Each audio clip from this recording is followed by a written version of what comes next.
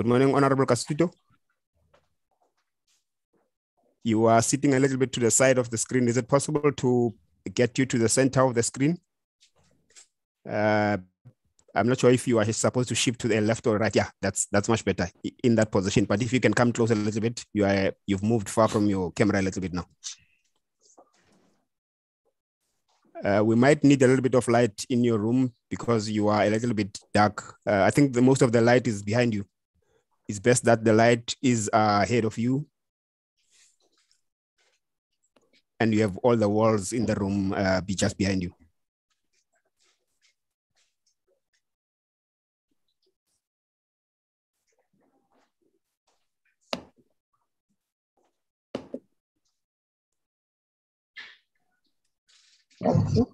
Maybe I should start off with doing the roll call now to see if all our countries are represented. Is Angola in the house? Is Angola represented?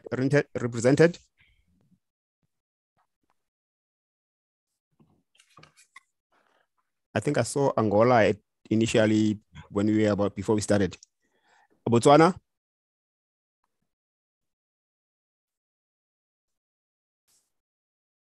Is Botswana represented?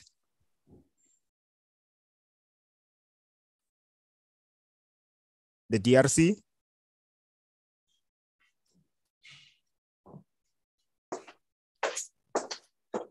Anyone from the DRC? Lesotho? Yes. Okay, mulai meeting lah. Is Lesotho represented? Okay. Madagascar?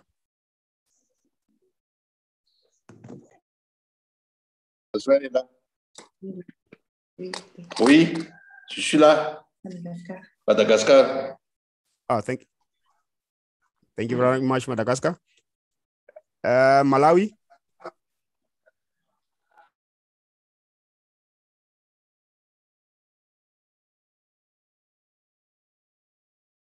Mauritius?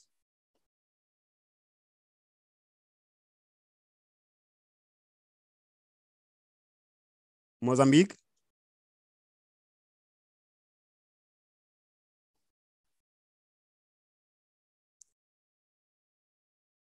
Our host, Namibia?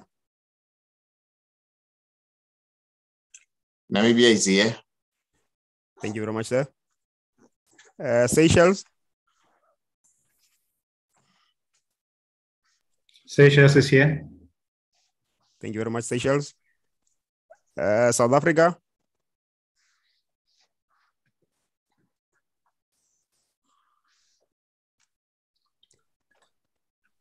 Eswatini?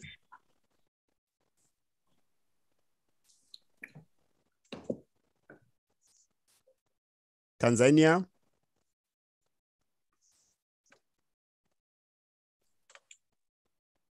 Zambia?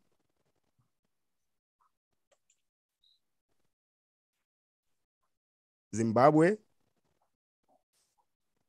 Yes, Zimbabwe is represented. I'm here present. Thank you very much.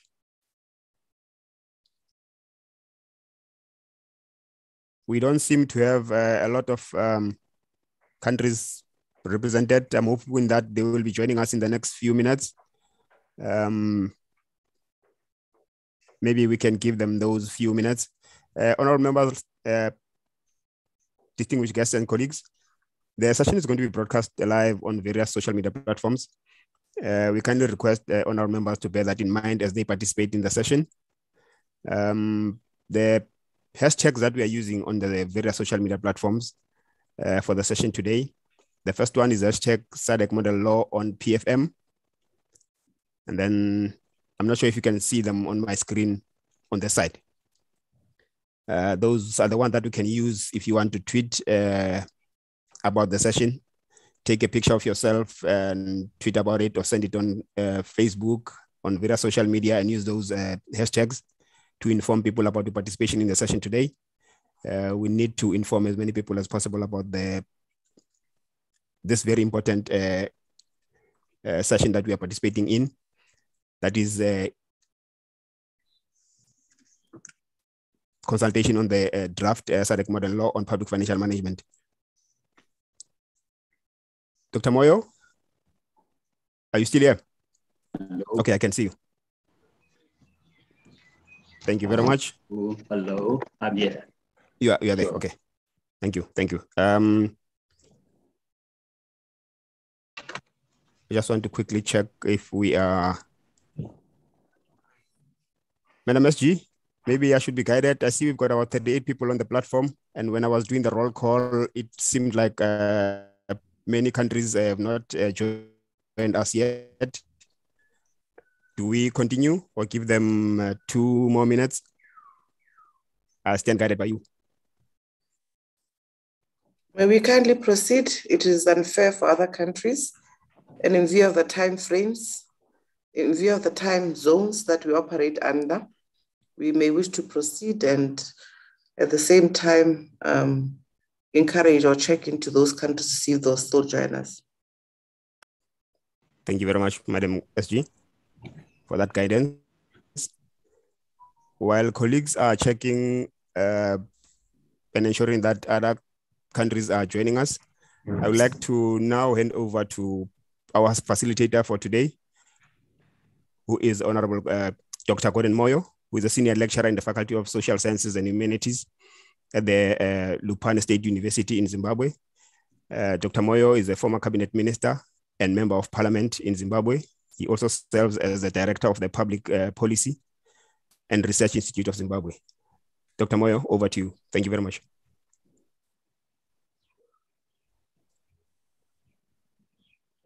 Thank you so much, Modise. Welcome, ladies and gentlemen, honorable members here present. We appreciate that you have taken your time to join us in this very important meeting. Can you tell me, am I audible enough, Modise? We might need you to raise your voice a bit. You are audible, but just a little bit low. Okay. Right. That's better now. Yes, you are a little bit better. Thank you very much. Thank you. I was saying, welcome, ladies and gentlemen, honorable members who are here, and we appreciate that you have taken your time to join us in this very important exercise of thinking through and tapping from your experience, tapping from your brains, tapping from your knowledge as we build this model law on public financial management. And I'm very happy that we are starting. I'm very happy that you are here. Even if others are not yet there, they will join us, as the SG has said. Now, to kickstart our meeting, I will invite our very own the Secretary General, Honorable Boema Sekoma, to welcome us. Madam SG, please. Good morning, bon dia. Allow me to recognize, there's an echo. Allow me to recognize and respect the protocol that is being established this morning. Our keynote speaker, Honorable Brian Dube, a member of parliament and the Deputy Secretary General of SADC Organizations of Public Accounts Committees, SADCOPAC, and the Public Accounts Committee Chairperson in the Republic of Zimbabwe Parliament. Allow me to recognize you, our distinguished members of Parliament, serving in committees responsible for public accounts, finance, budget, anti-corruption, and good governance of the SADC member parliaments. I'd also like to recognize our distinguished legal drafter, Mr. Daniel Greenback, who is working with us tirelessly on this drafting process of the Public Financial Management Model Law. I'd also like to recognize and thank our meeting facilitator, Honorable Dr. Gordon Moyo, whose credentials have been shared with you earlier. Allow me to also thank and recognize the members of the technical working group who work with us tirelessly for us to achieve our goals. Representatives of the media organizations present today, staff of the SADC Parliamentary Forum and member parliaments, distinguished participants, ladies and gentlemen.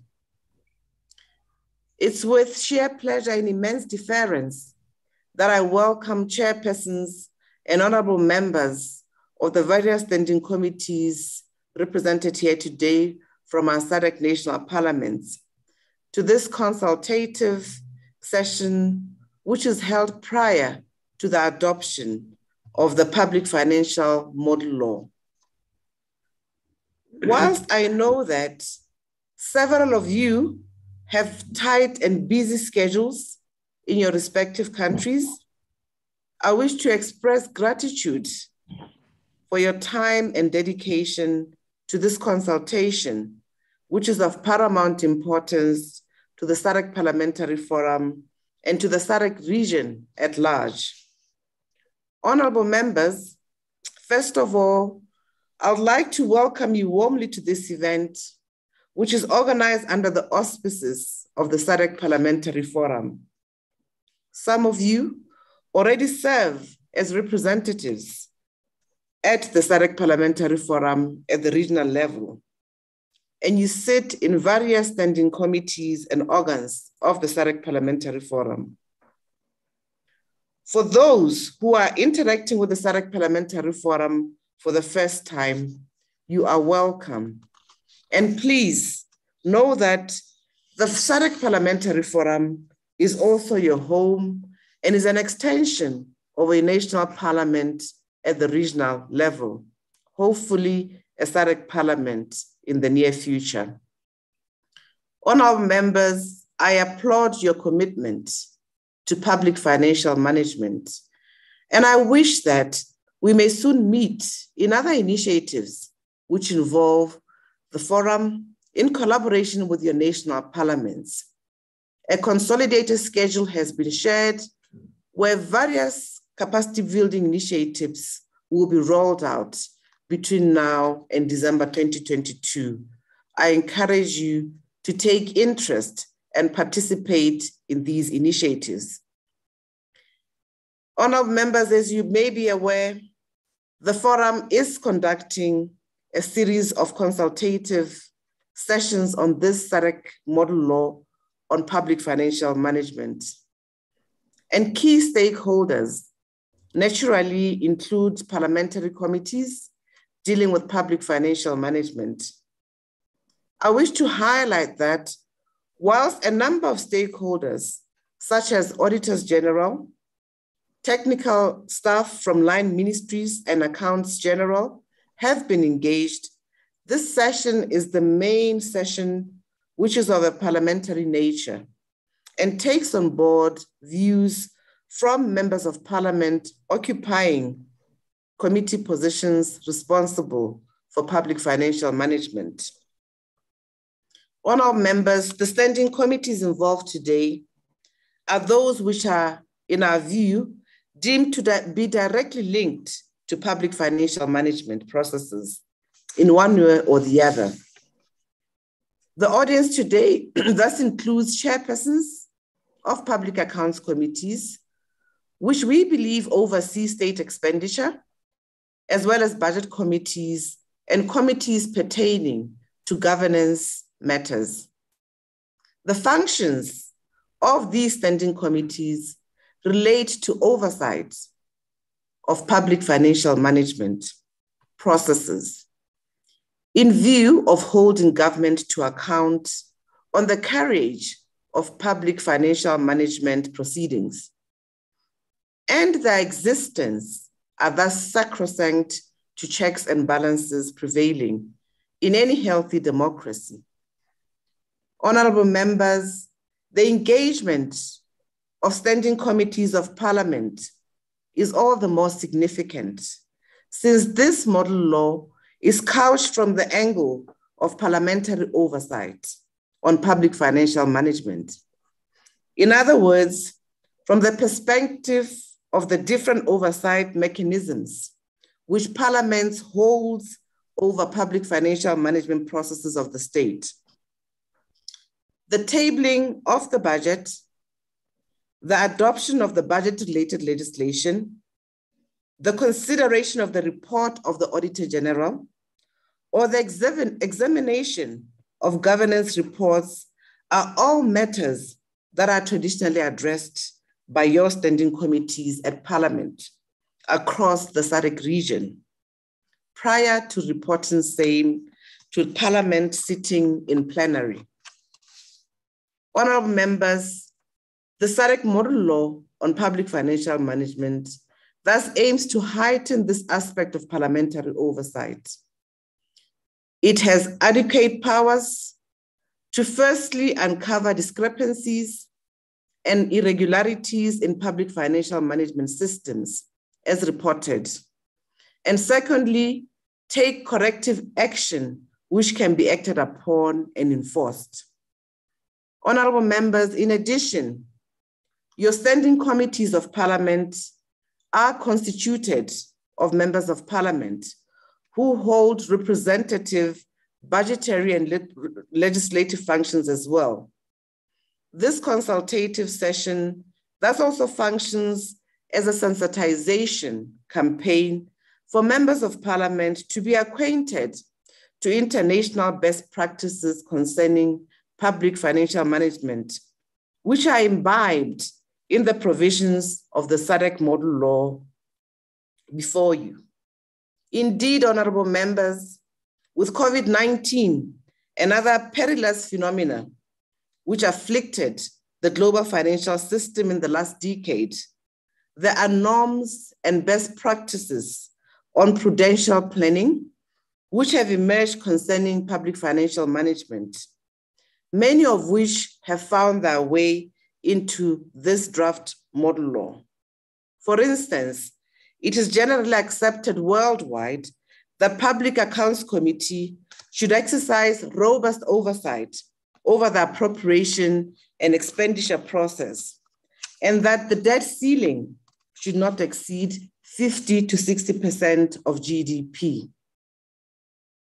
Altogether, honorable members, you will kindly find that whilst the model law refers to parliamentary oversight in different provisions, Part 5 and Part 6 refers to parliamentary control over public financial management processes in particular.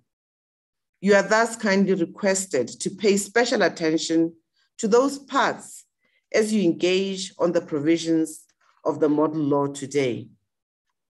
Honorable members, colleagues, and distinguished participants, our expectations from you today are very straightforward.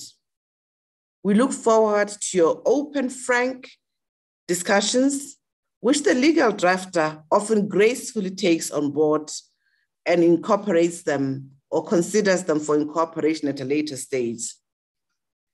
I wish to reiterate that the model law has been pitched from the angle of parliamentary oversight, and thus the model law before you generally focuses on the relationship between Parliament and parties administering the public financial management system. Your views will thus be awaited on the adequacy of the provisions in view of reinforcing the oversight functions of Parliament in this regard. You are therefore encouraged to submit written submissions from your committees for consideration by the legal drafter. Honourable members, you'll note that, for instance, the powers of the Public Accounts Committee under Section 46 include to make inquiries and refer irregularities found to law enforcement authorities, including anti-corruption agencies. This, honorable members, is to ensure that the reports of the committee are not tabled and then confined to the drawers. but that there is a consistent follow-up on the matter. In addition, the Public Accounts Committee will also supervise a complaints portal regarding public financial management, and will have an opportunity to report to Parliament regarding the same. Honourable members, I believe you'll concur that these are entirely new proposals which deserve to be considered by yourselves in view of validating this model law at a later stage. Honourable members, I wish to state at this point that coming forward with a model law on public financial management is a very ambitious feat, yet quintessential to the SADC region. There is no similar model law on public financial management which has been developed across the globe. So far, and members of parliament today are thus pioneering and creating history. In this regard, participants today will realize that this model law will not only serve to guide the SADC region, but the whole world. This model law, we are confident, constitutes the building blocks for a better world where robust public financial management systems prevail. While there will always be room for improvement, and I underlined, the basic ingredients for good governance and sound public financial management are contained within the provisions of this draft model law. Honourable members, having said what I have said so far, there's no doubt that standing committees of parliament will play a central role in the domestication of the model law once it has been adopted by the SADC Parliamentary Forum policy-making organ referred to as the Plenary Assembly. Members of Parliament will be at the center stage of the domestication process by pushing for same with line ministries and other departments through parliamentary questions and other interventions. In addition, it is expected that members of parliament will liaise with the dedicated organ of the forum, the Regional Parliamentary Model Law Oversight Committee, which is made out of chairpersons of all standing committees of the regional committees of the SADC Parliamentary Forum, to furnish reports and shadow reports on domestication progress and challenges encountered in that respect. I therefore encourage you to approach our chairpersons and do exactly that for the progress of our region. We also envisage to develop scorecards on the model law, and it is expected that same will be filled at national level by a multi-stakeholder national working group consisting of members of parliament, together with line ministries and departments. Your input today thus constitute the beginning of a long and consistent engagement on the public financial model law. Honorable members, colleagues, and distinguished participants, I wish to end these remarks by expressing gratitude for your keen participation. In the 21st century, public funding is central to human and social development, since this funding devolves on the running of public hospitals, of schools, or public infrastructure, all of which are essential to life itself. Without public funding, honorable members, the doors of schooling will be closed for some, and some households will run out of potable water, and many others. Therefore, there is no nation on earth which can survive without the yearly government budget, which injects funds into the economy. Honorable members, thus this public financial management normative standards are paramount to act as checks on public funding, and it is that a central tenet of the democratic framework of the SADC region. Honorable members, even if the road ahead is a long and bumpy one, the SADC model law on PFM is acting as a driver for change in the right direction, and compounded with a parliamentary impetus, it will surely carry us to the right destination. On this note, I wish to welcome you and wish you all a fruitful session. I thank you for your listening. Thank you, Madam SG, for your submission. It was very comprehensive, and we are honored to have you as the SG of our regional parliament. Thank you very much. For now, allow me, Madam SG, to invite our guest of honor, who is the Deputy Secretary General of SADC Organization of Public Accounts Committees. He is also an honorable member of Parliament for Gweru Urban constituency in Zimbabwe, and is the current chairperson of Public Accounts Committee in the Parliament of Zimbabwe. And above that, he is an award-winning human rights lawyer, my friend, Honorable Brian Dube. The platform is yours.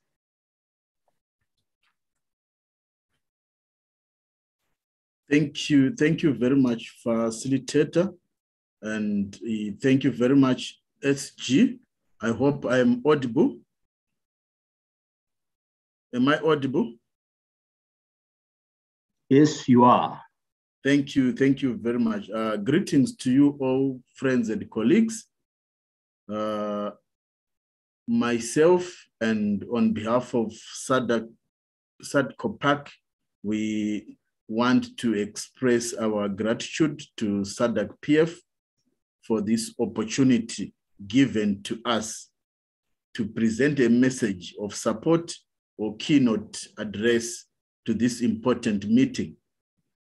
SADC-COPAC believes that the SADC-PF and SADC-COPAC share a similar vision and mission in as far as the monetary issues in SADC are concerned.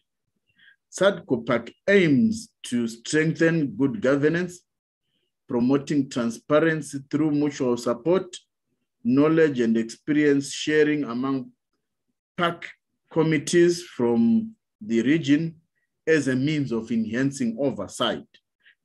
SADC-COPAC is a voluntary organization which was established in 2003 and is composed of public accounts or similar committees representing 13 SADC parliaments. SADC-COPAC is pleased to note that this event comes at a crucial time in the history of our two organizations, whereby on the 21st of February 2022, SADC-COPAC office bearers and SADC-PF leadership will meet in Windhoek, Namibia, to sign a memorandum of understanding between SADC-COPAC and SADC-PF. The MOU serves to recognize the importance of complementarity of the mandates of the two institutions, and thus seeking to strengthen the cooperation for the mutual interest and common benefit of SADC parliaments and the SADC region at large. SADC-PF agrees to cooperate and collaborate with SADC-COPAC on matters of mutual interest and in an endeavor to foster the objectives of SADC aimed at promoting regional integration and to achieve development and economic growth in SADC member states. The parties agreed to closely collaborate with each other in order to achieve their common objectives. SADC-COPAC and SADC-PF will support each other in the following areas: joint research and knowledge production, dialogue and consensus building, capacity enhancement, annual joint working and review sessions, and bilateral consultations. Based on the facts highlighted above, SADC-COPAC is in full support of the development of a SADC model law on public finance management. In parliamentary democracies, PACs or similar committees assume a position of great importance. Administrative accountability to the legislature has become the sine qua non of such parliamentary systems. However, the phenomenon of multiplicity of governmental activities has made the task of legislatures extremely complex as well as diversified. By its very nature, Parliament cannot exercise effective control over activities of the executive without using such standing committees. Administrative accountability to the legislature through committees has been the hallmark of democratic systems. In most countries, PAC enjoy a high profile in the committee systems. As SADC-PAC, we are therefore pleased to partner with SADC-PF, and we look forward to a fruitful partnership. It is SADC-PAC's hope that the model law will also then be domesticated by the respective member states, and that there will be actually uniformity in the functions and exercise of the respective committees in the fight against corruption, in the fight against abuse of national resources, in the fight against non-disclosure or failure to have transparency in the way business is done.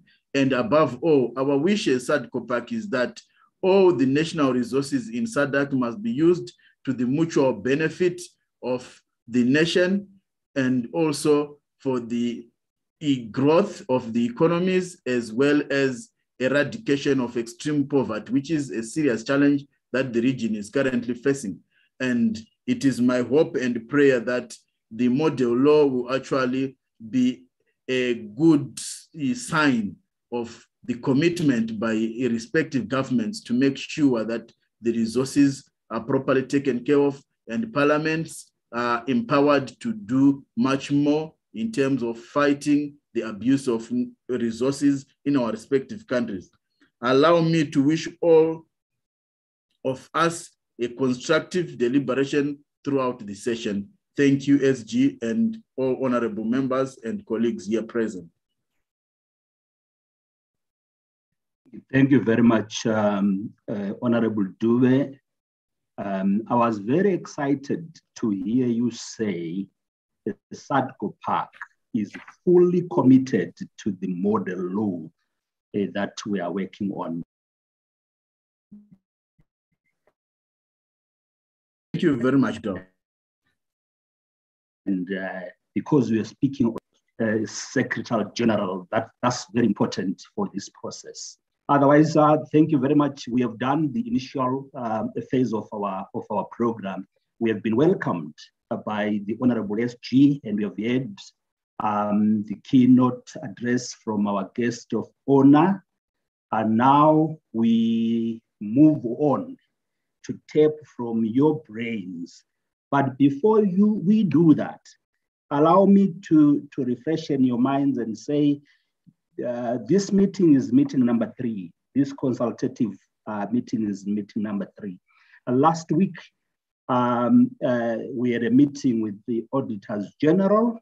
We consulted them. We had an exciting engagement. And 2 days ago, we had a meeting with Ministries of Finance, Economic Development, Planning. We had an exciting meeting, exciting engagement, and we tapped from their brains. And today, we have you, and you are a very important stakeholder because you are in the heart of it. You are coming from Parliament, and this is Parliament. SADC is Parliament, and you are coming from Parliament. So you are very important. But before we go into the main subject, we would like to show you a very short video clip drawn from Uganda. I know Uganda is not part of SADC, so some of you might say, but why Uganda? It's important that we learn from other regions. What happens in other regions, whether within Africa or outside at times, it can have some bearings to us. So we want to draw some lessons from Uganda. So let's have a very short video, watch it and create images in your mind, questions and comments, and prepare yourself for deeper engagement. ICT, please.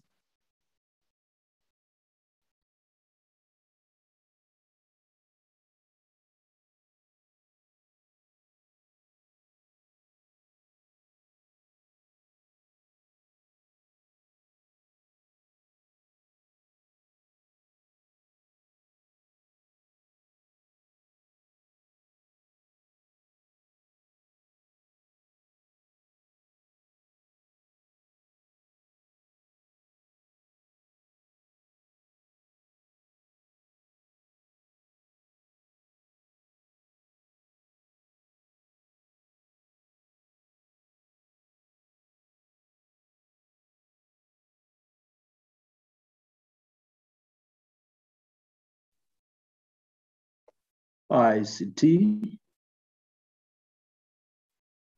Apologies, we're just loading it up. Okay.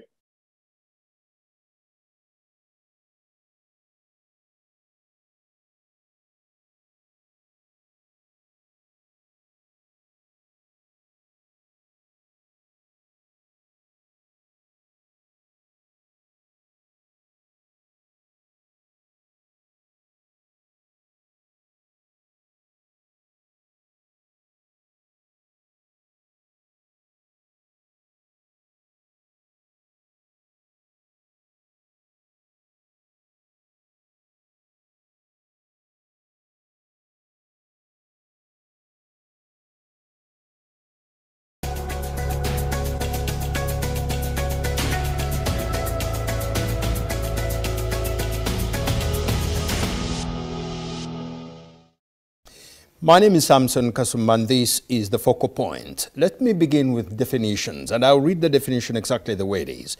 Corruption is the diversion of public resources for private, that is personal or none other than public use, and that's when one wants to gain or abuse a public authority or position for private gain and a weak public financial management system, leaving the poor open for corruption. Let's talk about corruption. And my guest this evening is Mr. Julius Kapwepwe, the Director of Programs at the Uganda Debt Network. You're very welcome, Julius. Thank you. Yes, my pleasure to be here once more.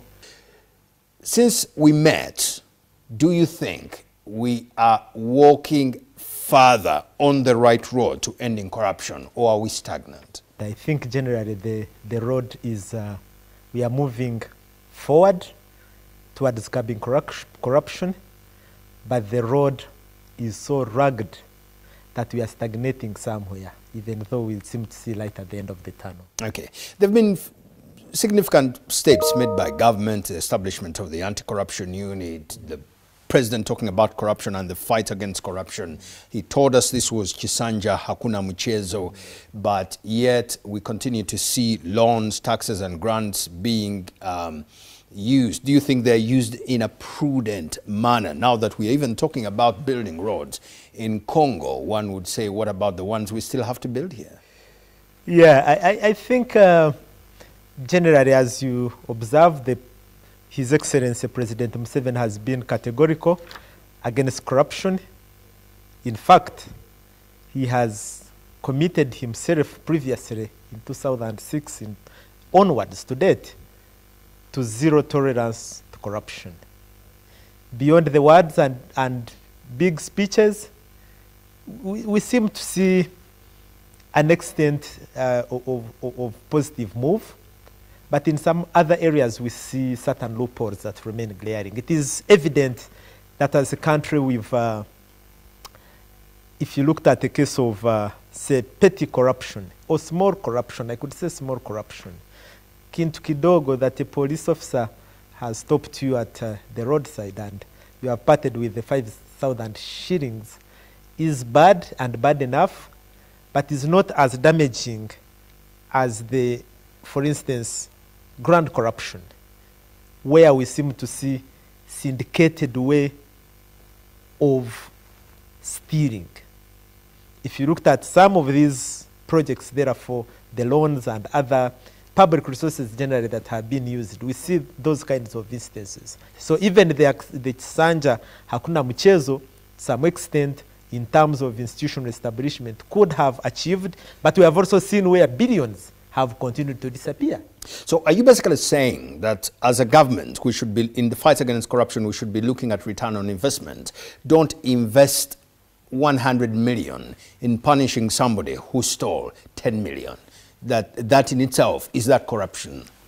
We took public sector reforms to weed out the bad apples, to remove the corrupt, and to generally do cleanup. That nonetheless continued creeping through, and even in 2000s to where we are, we seem to be ready for another set of reforms. So that means that, for instance, in terms of institutions, there are those institutions, if you want to deliver a service to Ugandans, that you do not need. And that's where we are coming from, that you do not have to invest billions for you to be able to deliver or even get back millions. Let me ask, do you think, because the supplementary budgets are on the increase, they are now in the trillions, would you consider that in a subtle way as syndicated corruption? Because how come we budget and all the time we have some supplementary budgets and they seem to be now going to the trillions? Continued supplementary expenditures definitely undermine the credibility of the budget every financial year.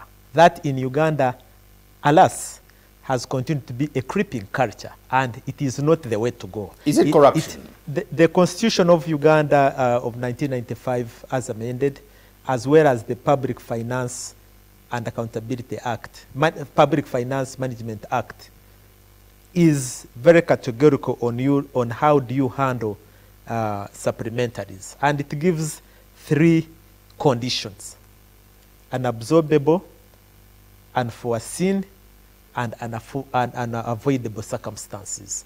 Outside any of those 3, then it is a degree of corruption. In fact, if we took a sample of just this financial year, where we have seen about 6 supplementary budgets coming in day, evening, and night, it is a form of corruption. Why?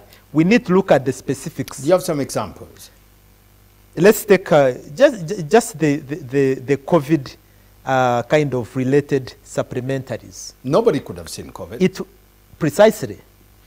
But you're expected to deliver so much of masks across a spectrum of Ugandans. Have you received one yourself? Never done. 82 billion. Precisely, that's what we are talking about. So if you have a parliament that approves a supplementary budget but goes and hides its own share, not through the main discussion on the parliamentary floor, but through a parliamentary commission. And in fact, even when you add up those billions of money, you still have certain sums of money, about 200 billion also, that is lingering, and it is not clear on where exactly it is. Then it is construed as corruption. Do you think we see that this is wrong? Or are we at the point where those of us raising issues about it are the ones seen as having a problem? I have an impression that, for instance, if you looked across the spectrum of public servants, not everyone is a rotten tomato. There are those diligent ladies and gentlemen we know about that not only have earned accolades, but actually can be seen in the way they do their work and deliver results for this country. So some, yes, but not all of them across the spectrum. Let's get to how we get those who govern us through our electoral processes. Some have argued that if the means is questionable, it can't bring an end that is unquestionable. How we raise money to finance electoral campaigns, do you think there is an issue there? Some have large sums, some don't. In fact, some presidential candidates have already suspended campaigns over matters of inavailability of campaign finance. Precisely, researches have been done, and even logically, it is known that if you have a questionable start process, it will give you a questionable end result. So to the extent that, for instance, we are not very, very clear, we do not have a seal on how much money should be involved in the electoral process. Shouldn't one campaign fundraise locally and internationally? That is not a problem. We need to be clear on how much should be the extent of money during the electoral process.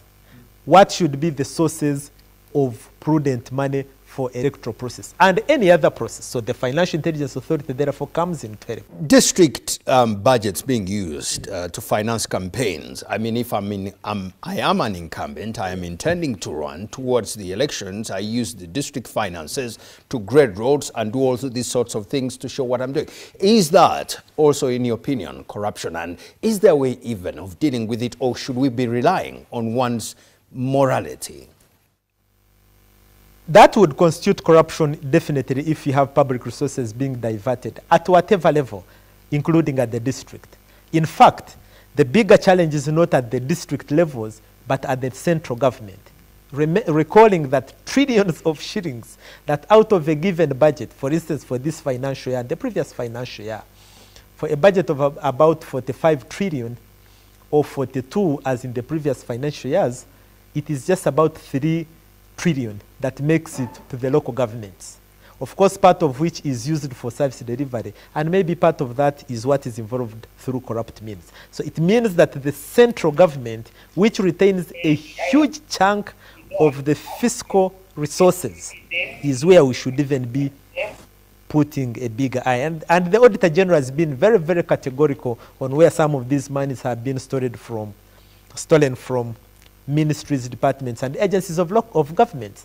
And therefore, to that extent, it is possible that it is those monies that make their way into the electoral process. And we think that the law going forward needs to come and be stronger and curb some of these tendencies that are creeping in. Do you think that as a nation, we understand that corruption, especially petty corruption, is as bad and dangerous as syndicated, or we now have corruption and corruption? In about 40 seconds.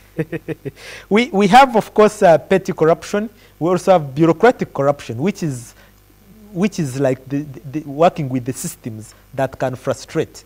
But we also have the grand or the political corruption.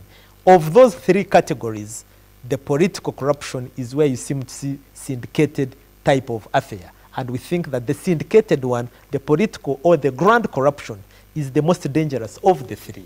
Okay. Yeah. Julius Kapwepwe from Ugandan Debt Network, thank you so much for talking to us. Indeed, having been speaking about corruption, I don't want to be corrupt with time. Until next time, this has been The Focal Point.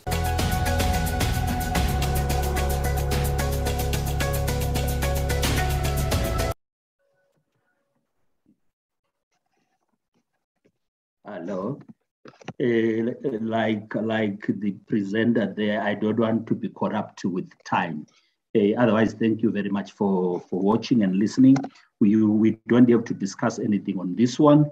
We just needed you to have a look and relate those interviews with whatever happens in your own country and in the region. For now, ladies and gentlemen, honorable members, allow me to invite our legal mind, our legal drafter of the draft model law. The process would be, you will make a presentation, but during the presentation, if you have something that you think you need to raise with him, please raise your hand. We will see your hand and we will engage. But otherwise, we will make a presentation. After a brief presentation, we will then open the house and we then engage. Then we can take from your inputs. Otherwise, Daniel, that's your time. Good morning, everybody. My name is Daniel Greenberg. I am the Counsel for Domestic Legislation in the House of Commons in the United Kingdom Parliament. I am the General Editor of Westlaw UK for Thomson Reuters. I am the author of a number of legal dictionaries and works on legislation, and I have a national and international legislation drafting, training, and advisory practice. I join you this morning as the drafter of the Model Law on Public Financial Management for the SADC Parliamentary Forum. And I am very grateful for the introductions of the Honourable Dr. Moyo, our facilitator, who is a distinguished member of the technical working group and who has already, as a member of that group, contributed a number of very significant changes to the model law as it lies before you this morning. I am grateful for the introduction of the Honourable Secretary General, and I am also grateful for the introduction of the Honourable Brian Dubé, the keynote speaker this morning. I am grateful for the Honourable Brian Dubé's introduction of the topic and the model law to the forum today. And I am prospectively grateful to all of you for your challenges, comments, questions, and contributions on the development of the model law, which must be owned by parliamentarians as well as by citizens if it is going to achieve its objective. I would like to make two points by way of explaining to you all the approach that I have taken in drafting the provisions before I draw our attention to some specific provisions of the model law. At that point, I will hope to share my screen and take us through the model law, adverting to specific provisions that are likely to be of particular interest to honourable delegates today. But first, I would like to share with you two fundamental problems that the drafter of a law of this kind has to deal with.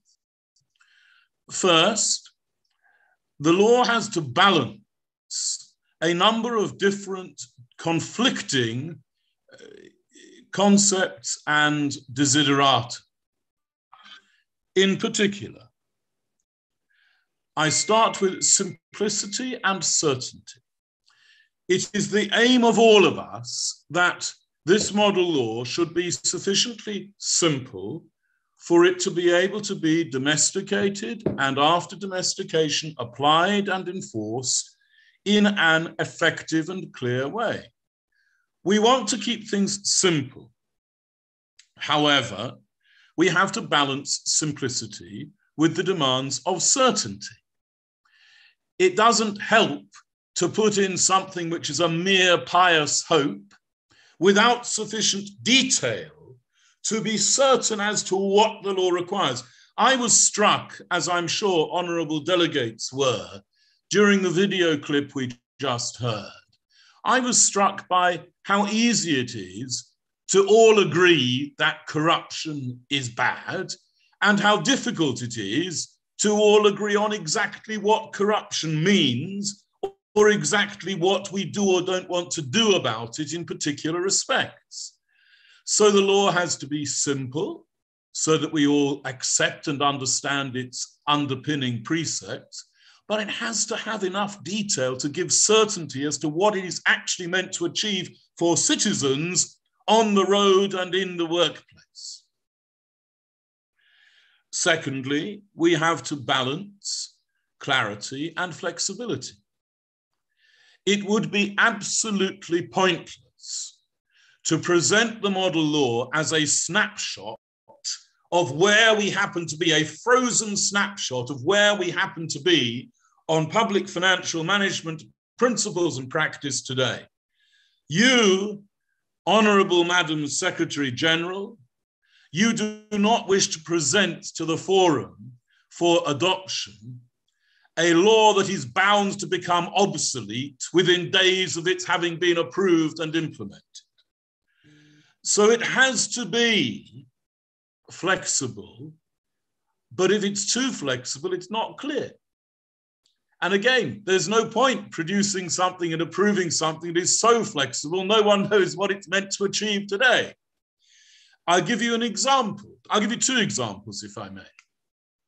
Crypto assets.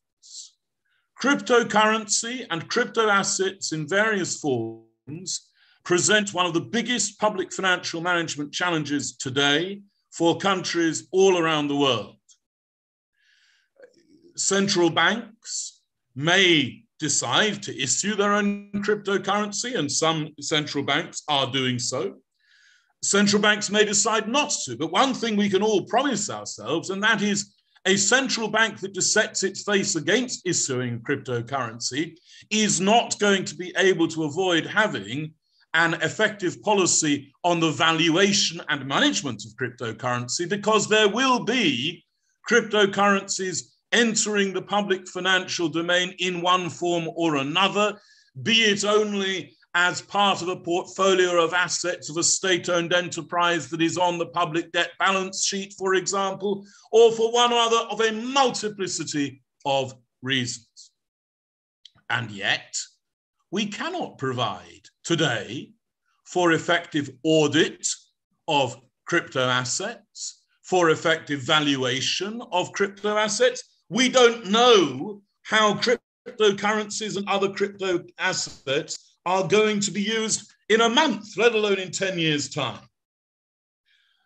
This is an example, therefore, of how the model law balances flexibility against clarity. When we come to part 12 of the model law later in my presentation, you will see that we are broadly adopting the regulatory principles in accordance with a decision made by our own technical working group, of which the Honourable Facilitator, Dr. Gordon Moyo, is a member.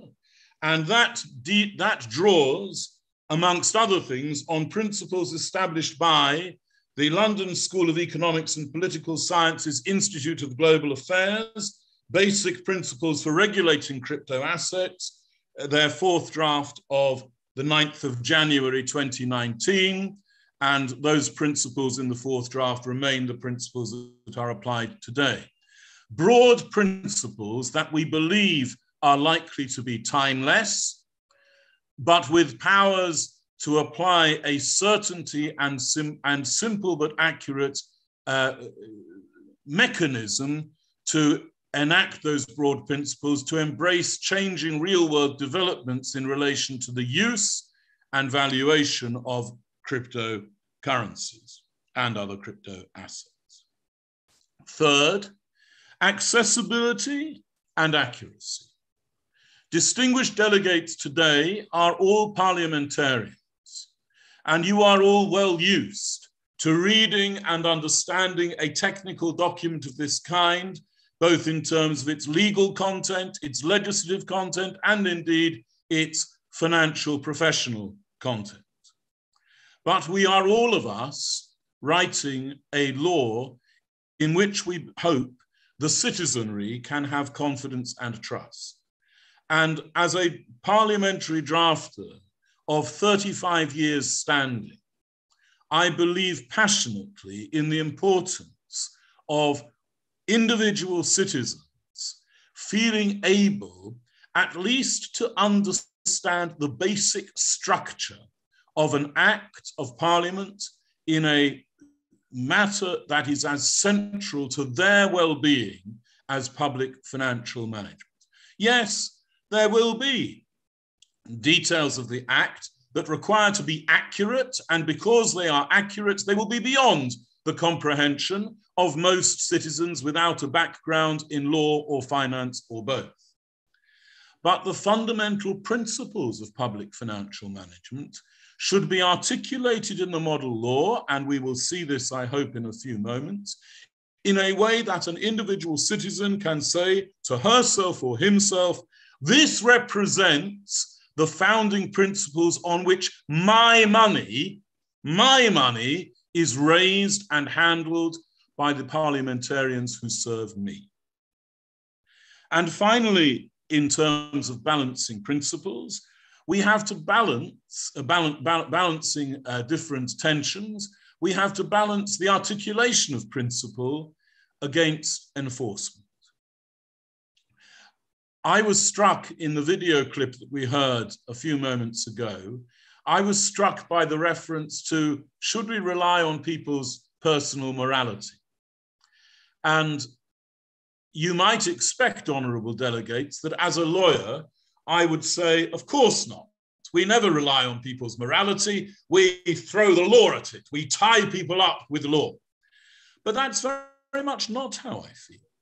I feel that a law that sets out to be prescriptive and stultifying immediately creates an avoidance appetite, if you like.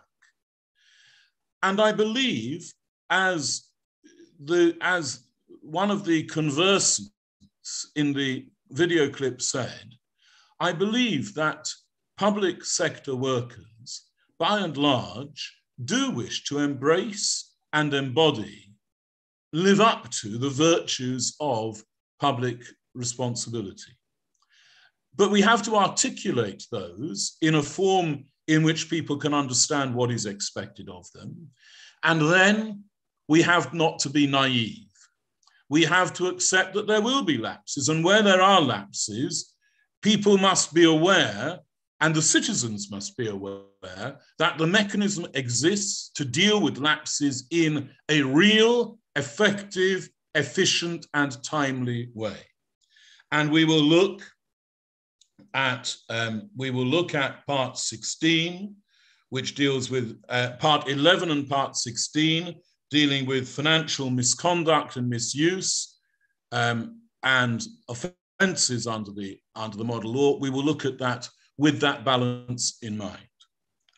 The second point I wish to make before I take us through some provisions of the model law is to echo a point made by the Honourable Brian Dubé, our keynote speaker today, in his distinguished address, in which he drew our attention to the complexity of the multiplicity of arrangements in different countries today, in different member states of the SADC. And we have therefore had to balance, to reflect a different balance in different jurisdictions between the Constitution, other laws, and this model law. To give you an example, some of you sitting on the Public Accounts Committee are representing a constitutional committee, a statutory committee established by your constitution.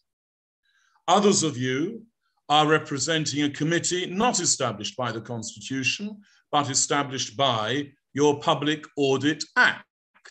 And yet others of you are representing a purely parliamentary committee, which is not adverted to in the Constitution or in any other law, but which rests on the inherent jurisdiction of parliaments to establish committees to scrutinize the executive.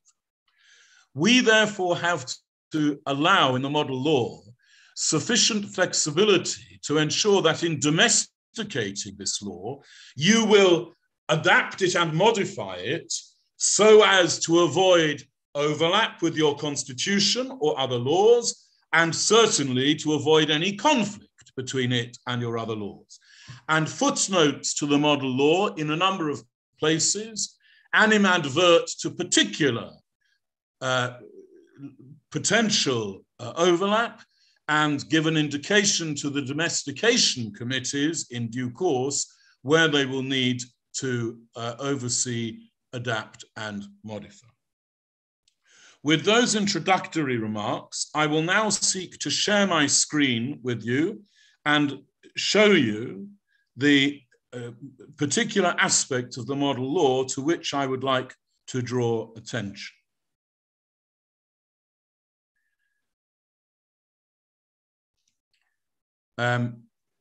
I would ask someone from the Secretariat very kindly to let me know now orally are you able to see my screen? We are. Thank you very much. So I hope honourable delegates can see that I have started you here in part 2 of the model law, aims and objectives. As I've already said, I believe this to be fundamentally important in ensuring that your citizens feel ownership of this. But I think, if I may say so, it's equally important that you are comfortable that these provisions, that these principles represent, properly articulate the ideals and aims and objectives that you have as parliamentary committees in overseeing public financial management. I note that, and Honourable Facilitator Dr. Gordon Moyo will be aware of this, I note that some of these provisions have been considerably enhanced as a result of the input of the distinguished international members of the technical working group.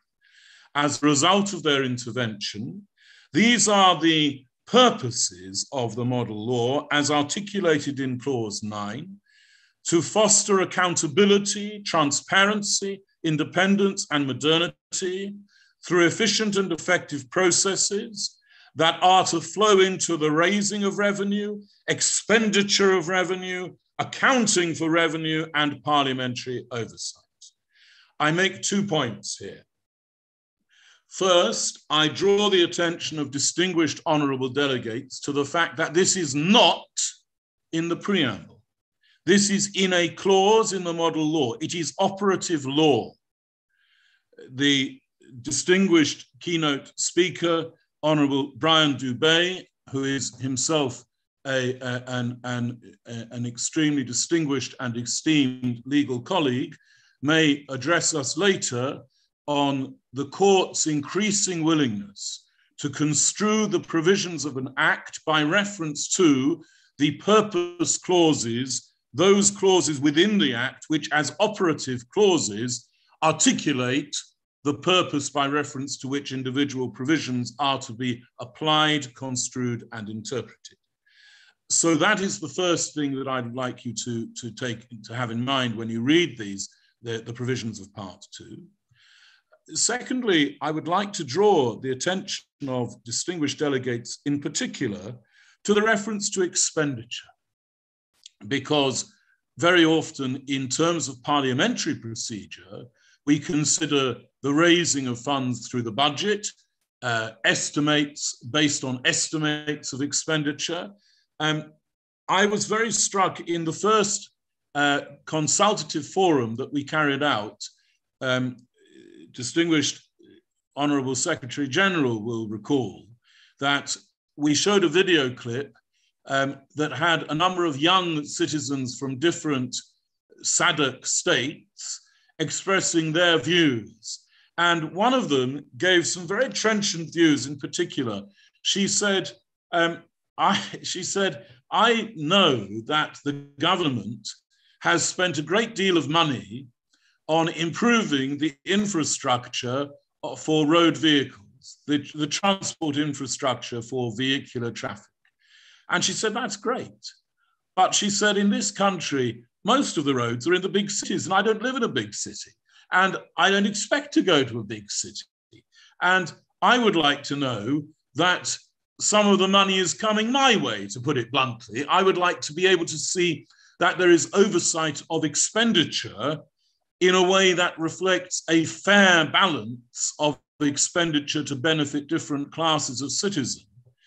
And we have taken care later in the budget documents to ensure that the flow of expenditure and the direction of different flows of expenditure will hopefully be transparent through the budget process in a way that gives that citizen the confidence and understanding that she was rightly and clearly and very articulately seeking. Leading directly from that is a clause on measurable outcomes. Distinguished delegates will forgive me if I say that the citizenry trust what they can measure. Sometimes the citizenry come to distrust words if they are merely words, and they like to be able to test and measure against benchmarks that you can touch, so to speak. And we have therefore incorporated an aim, and again, this is an enforceable aim as a matter of administrative law, that in the optimization of revenue and expenditure, there should be a scheme that includes measurable benchmarks for testing success, targets, outputs, measurable benchmark outputs. And we have said that those should be aiming at the optimization of revenue and expenditure, the avoidance of unauthorized expenditure, sustainability, and this is where honorable delegates today are particularly addressed, parliamentary accountability and oversight. And of course, there is much more that the bill has to say about those matters, to which we will come shortly. Then the bill articulates in clause 11, public financial management principles, transparency, accountability and participation, something that you as parliamentary committees, I know, hold very dear. I serve a number of parliamentary committees in the United Kingdom Parliament, and both lawyers and clerks advising those committees spend a lot of time thinking, how can we maximize public participation in the parliamentary committee process? And I know, as you do, that a committee is never so gratified as when its proceedings are taken sufficiently seriously by members of the public for them to wish to participate. And that is as much true in relation to public financial management as any other parliamentary committee.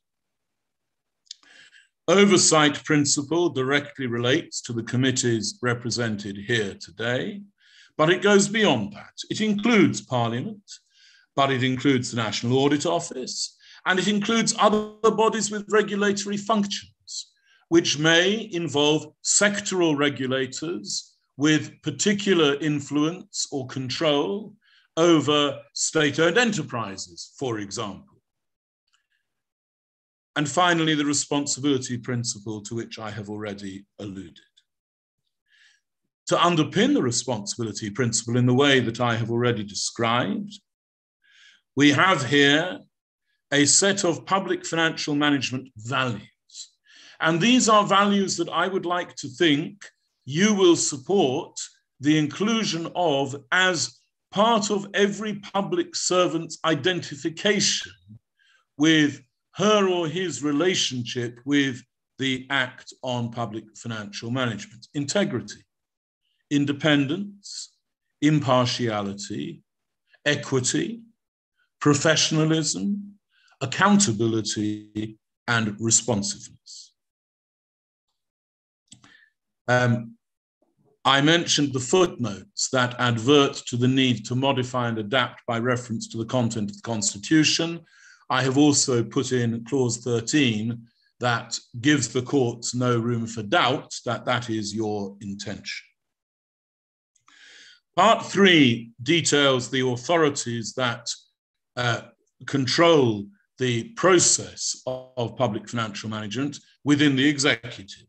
The Minister of Finance, the Secretary, the Finance Secretary, the Ministry of Finance, with its general functions being spelt out again to get that balance right, I hope, between simplicity and certainty, accessibility and accuracy. Accounting officers within each government department are very much the linchpin of financial integrity within the department, and we set their role out in some detail. And finally, the Auditor General has more provision later that we will see when we get there. Part 4 deals with public funds. I'm going to go through some of these parts quite fast because you will all be very pleased to hear that I'm only invited to speak for another 17 minutes.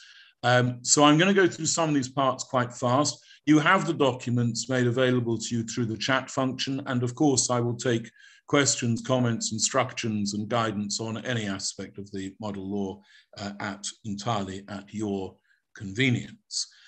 So I'm not going to spend long on the public funds, which I think is quite mechanistic from your perspective, and I believe it to be relatively clear.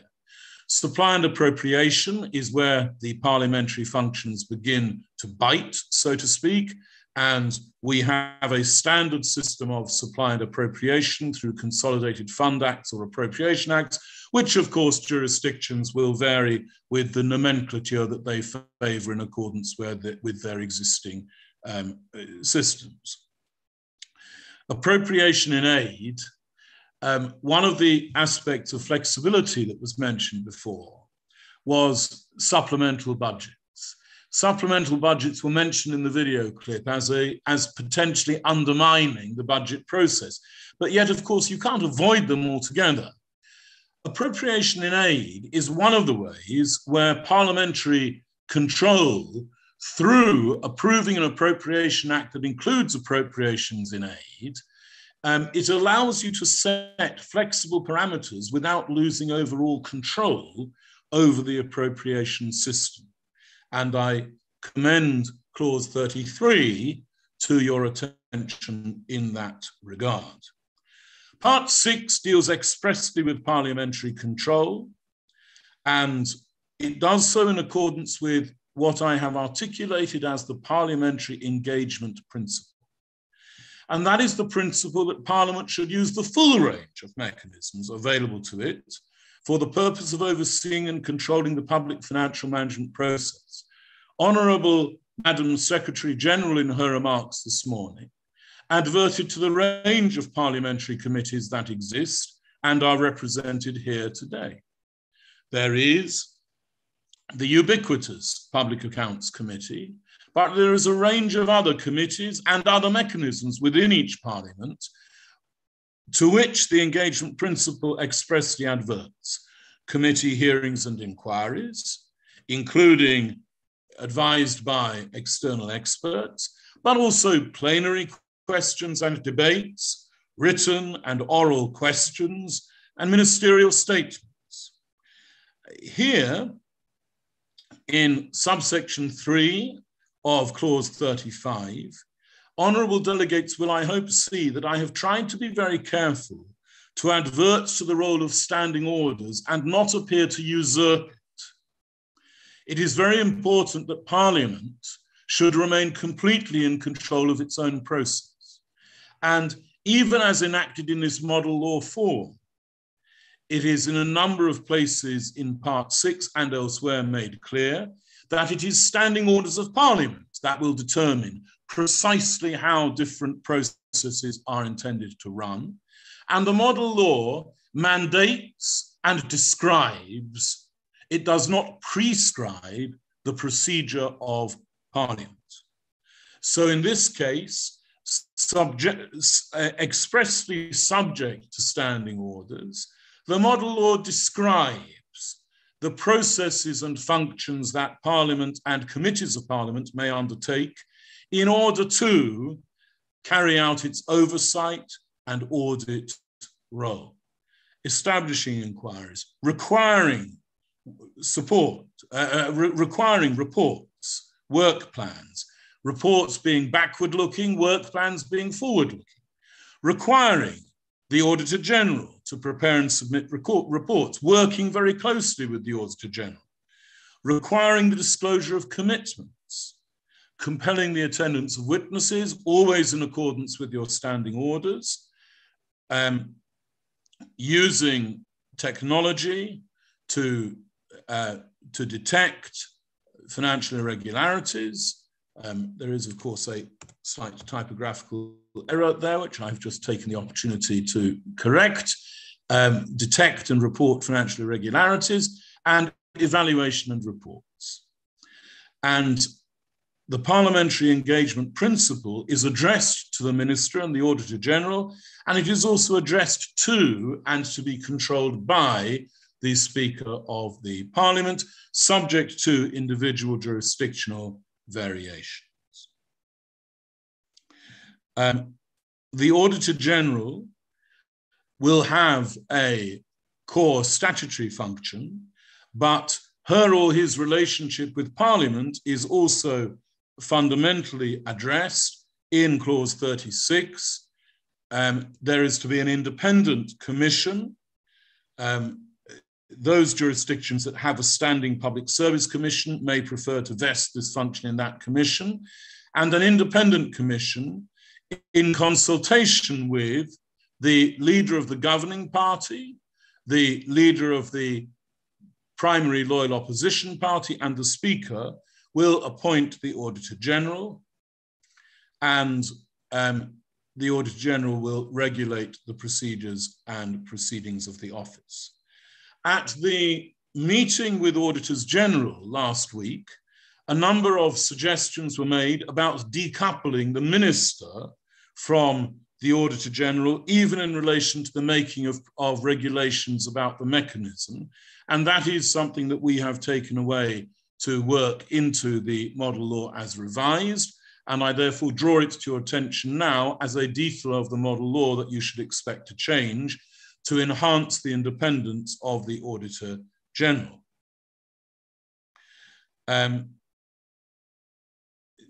Status, of course, is protected, with the Auditor General being accountable to Parliament and independent of government. The Auditor General will have access to information, so parliamentary committees may choose to get information themselves independently or to receive it through the Auditor General. National Audit Office will have its own system and mechanisms, as is understood. And the general participatory functions of the Auditor General in cooperation with, in partnership with Parliament, is set out in clauses 41, 42, 43, the Auditor General providing audits and reports to Parliament. We now come to the Public Accounts Committee itself. 44.1, clause 44.1, is required to reflect again the different approaches that different jurisdictions may take in their own pre-existing law. But the Public Accounts Committee, in essence, is any committee of Parliament established with terms of reference that include performing the functions set out that we will see in one moment. And again, it is fundamental that the Public Accounts Committee, in accordance with standing orders and procedures of Parliament, should regulate its own procedures and proceedings.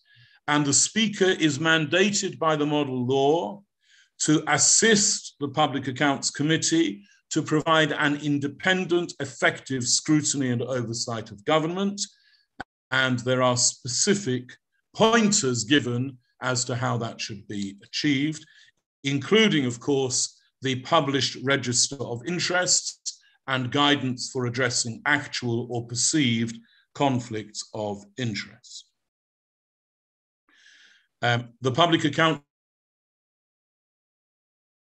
Committee is responsible to the Auditor General and publishing them alongside responses to the reports.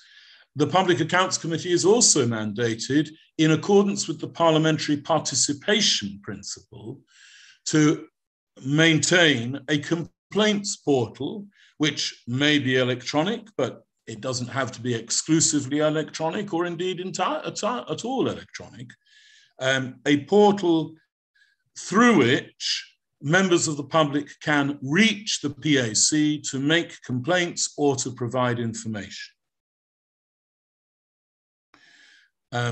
Again, we are going to look again at the Minister's role in making regulations here. It's a little bit challenging because if it isn't the Minister, who is it? I have given you, however, a lock here for a parliamentary resolution to be the trigger point for enacting those regulations. the Public Accounts Committee is given its own enforcement powers to report, to require reports, and to require oral and written evidence. And the people who are subject to your jurisdiction in that sense include the Finance Secretary, any accounting officer of a public body covered by the model law, and any public official with responsibility for aspects or instances of public financial management. And once again, it will be standing orders that control how those requirements are imposed, but they will be backed up by a criminal offence in accordance with penalties that reflect each jurisdiction's own penal practices. Finally, in part 6, and I hope honourable delegates will forgive me for having spent some time on part 6 because of its special nexus with this morning's proceedings. Finally, the PAC is mandated to make whistleblowing arrangements. I do not need to tell honourable delegates assembled this morning the importance of having a whistleblowing outlet if the parliamentary scrutiny of public bodies is to be effective. And ultimately, as we all know, the link between effective action against corruption and the protection of whistleblowers who come forward in good faith to make allegations which may or may not be substantiated, but which are made in good faith, that link is unbreakable. Part 7 includes a standard national budget procedure with the standard parliamentary control, with in particular requirements in accordance with standing orders to ensure that individual budgetary proposals can be identified and objected to require implementation of recommendations, and to individualize components of public financial management systems. I know that honourable delegates will share the frustration that many feel when it's an all or nothing budget, with no ability to go in and do microsurgery on it, so to speak, and we have attempted to address that. Virement is another way by which financial controls can be undermined, and we have tried to preserve flexibility. You have to have virement. There has to be a flexibility to vire from one fund to another, but within an overarching control that means that it is not allowed to undermine the fundamental processes. The budget process, the estimates are all as you would expect. I draw your attention to some specific documentation which we have included because we think it will be of particular benefit to parliamentary committees. Departmental objectives, a sustainability fiscal policy, a sustainable development goals statement, a statement on international commitments and projects, a statement on equality and diversity, a statement on past year and future year implications, a statement on multi-year budget projections, and finally, a public debt statement. All these things we believe are important for your effective scrutiny and also for citizen engagement. An equality and diversity statement as part of the budget process makes a very powerful statement to citizens of how equity and fair treatment is at the heart of one of the most important government functions, the raising and spending of the citizens' money.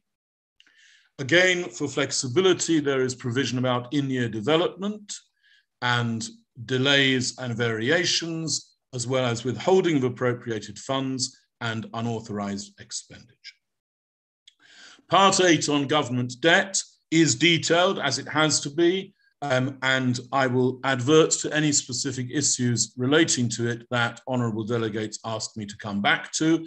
For present purposes, I simply note that the debt schedule is required to be part of the public debt statement made available to parliamentary committees as part of the budget process.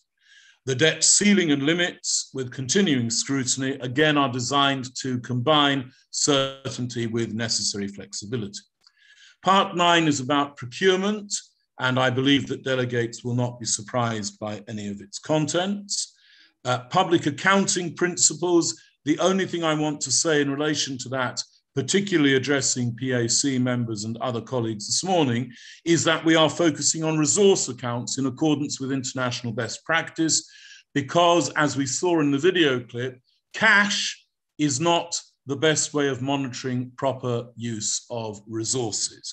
One has to be able to look to other aspects of the use and deployment of resources, and resource accounting is therefore to be established by the model law as one of the norms, and the Auditor General will apply a resource audit approach in scrutinizing those accounts for a true and fair view.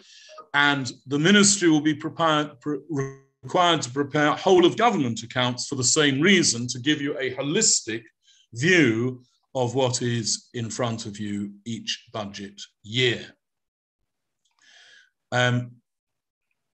I am conscious that I have 2 minutes left, and I wish to ask the Honourable Facilitator, Dr. Gordon Moyo, if in order to spend a couple of moments on part 11, which is of some importance, whether he will permit me to overrun my address by 3 or 4 minutes. Please go ahead. That's very kind. I talked about this before, and I said we do want to set up good principles that people identify with, but we also want to be able to control and punish financial misconduct, misuse, and maladministration where it occurs. And this is any public official. That the parliamentary committees represented today should be able to feel that public officials are accountable to Parliament, but also to the law, so that Parliament can uphold the law in scrutinising their behaviour. There is an offence of public financial misconduct. There is an offence of misuse of public funds.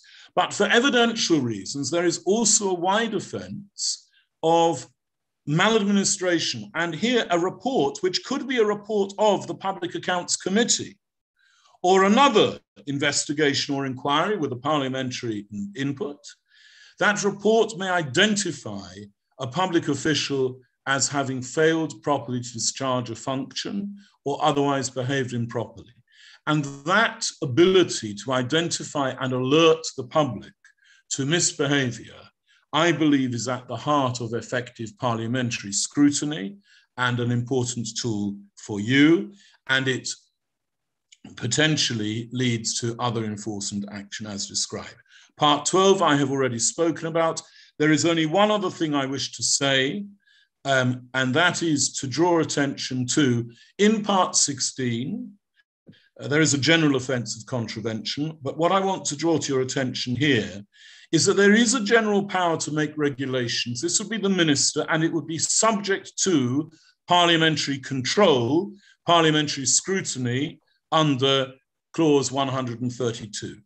But we do have to have the flexibility to have supplementary regulations and also supplementary guidance. I believe in the value of informal but published, transparent and accountable guidance issued by the executive and scrutinised by Parliament as described in subsection 3B. Honourable delegates, I apologise for having overstayed my welcome this morning by a minute or two, and I hope I have given you a sufficient overview of the provisions of the Act to enable you now to give me your instructions, your challenges, your questions, and your comments. I thank you for your patience.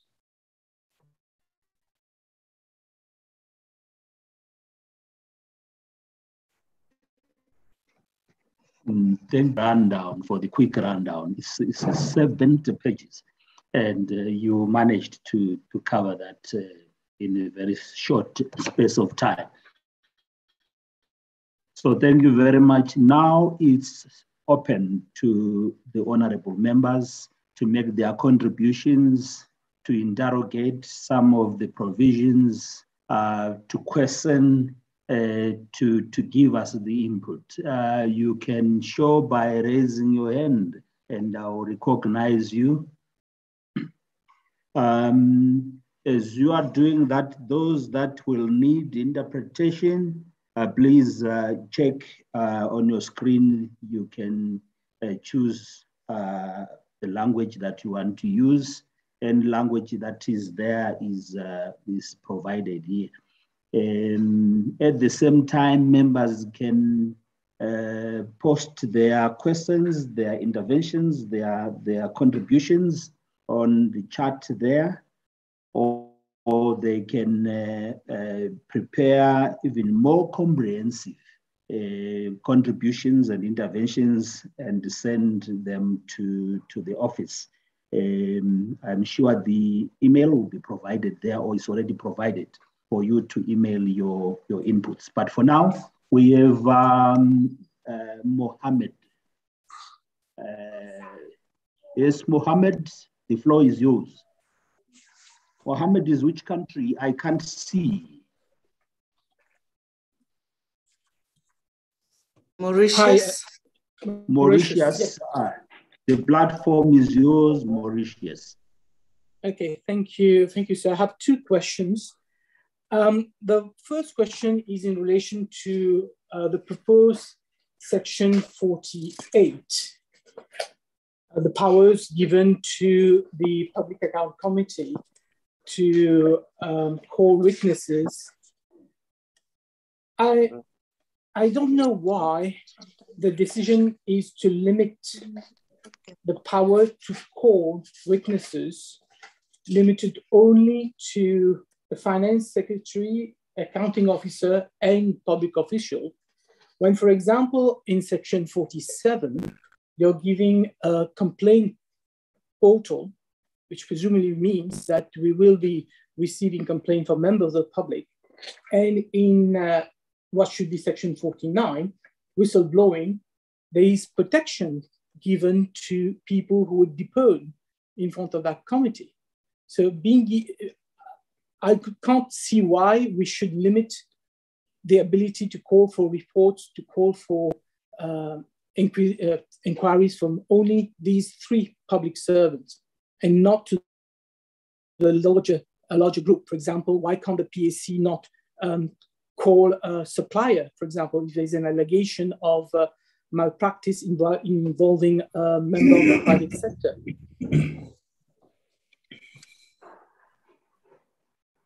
So that was my first question. So I'll wait for that answer, and then time permitting, I'll come to the second question. Okay, go ahead, please. I'm very grateful. I'm very grateful to the delegate from Mauritius for that. Yes, and finished. Sorry, Greenberg. Just a minute. Let him also present his second question. Oh yeah. Okay, thank you. Okay. Thank you. The second question is in relation to the proposed section 113, disqualification. A public officer who has committed financial maladministration may be disqualified from a specified office or appointment by resolution of Parliament. So I wanted to, first of all, get clarification when you say that an officer who has committed financial administration, is there just an allegation, or must there have been a conviction by a court of law? When you mention that the public officer has committed financial maladministration. And then don't you see that there may be a problem of separation of power if we don't have a conviction and the legislature, Parliament, is taking sanction against a public officer? Isn't that a usurpation of the function of the judiciary? Thank you. Thank you, Mauritius. Again, Greenberg, just a moment, just in case Madagascar is a similar case. So take down those two questions. And while we also get a contribution from Madagascar, then you respond one. Madagascar, Mohamed, you can put your hand down. C'est moi. Oui, merci, monsieur. Pour moi, c'est pour la mise en œuvre de la loi type sur la loi des finances de la SADC. Je pense qu'il faudrait distinguer les pays de la SADC parce que la capacité de l'économie de chaque pays est très différente. Par exemple, il y a des pays, par exemple à Madagascar, qui a de faibles espaces budgétaires avec des économies fragiles. En plus, le Covid qui frappe la santé de la population et aussi les catastrophes naturelles telles que le cyclone où il y a déjà 3 qui frappent Madagascar. Il y a aussi la famine dans le sud. Donc, il est nécessaire de mesurer cette idée et de bien distinguer les pays dans la zone SADC. Au point de vue relance budgétaire, je crois qu'il faudrait clarifier le règlement sur le principe de l'annualité budgétaire. Pour les investissements, il y a des projets qui chevauchent entre 2 mandats. Par exemple, la durée de l'investissement est de 7 ans, celle du tenant de pouvoir est de 5 ans. Quelle pratique à suivre à ce sujet? Merci bien, monsieur.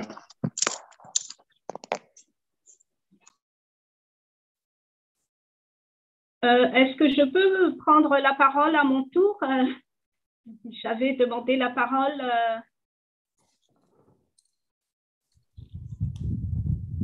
Thank you. I didn't, excuse me just a minute, just a moment. I didn't hear the interpreter. Can you confirm that the interpreter was interpreting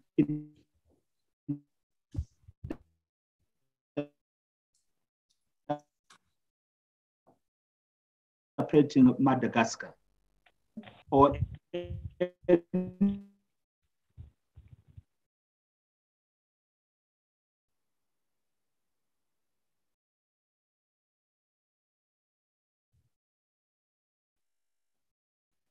anybody who had was Madagascar? Hear me? Hello? Allô, oui.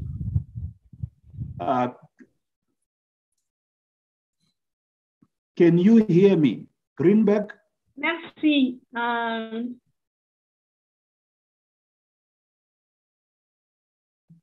Greenberg. J'ai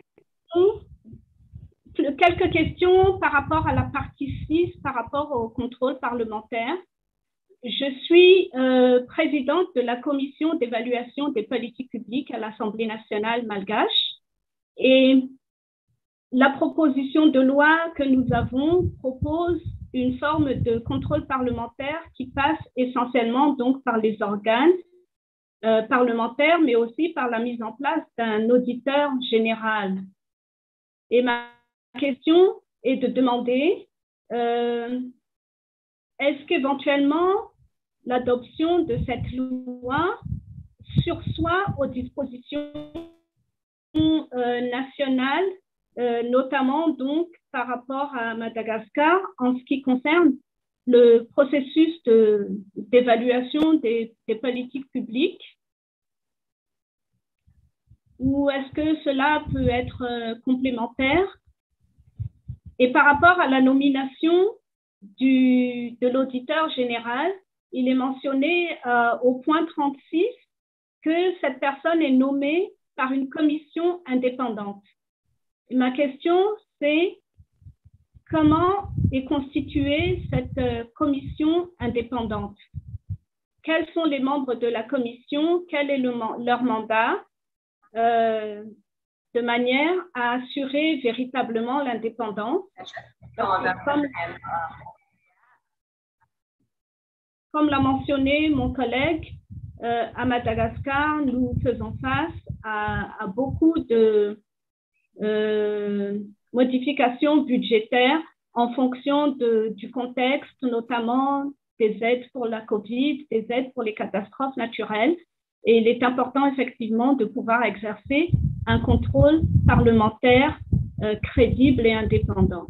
C'était ma question. Je vous remercie pour la proposition de loi et je remercie le présentateur qui a été excellent.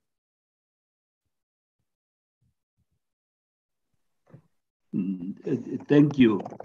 Can you hear me? Yes.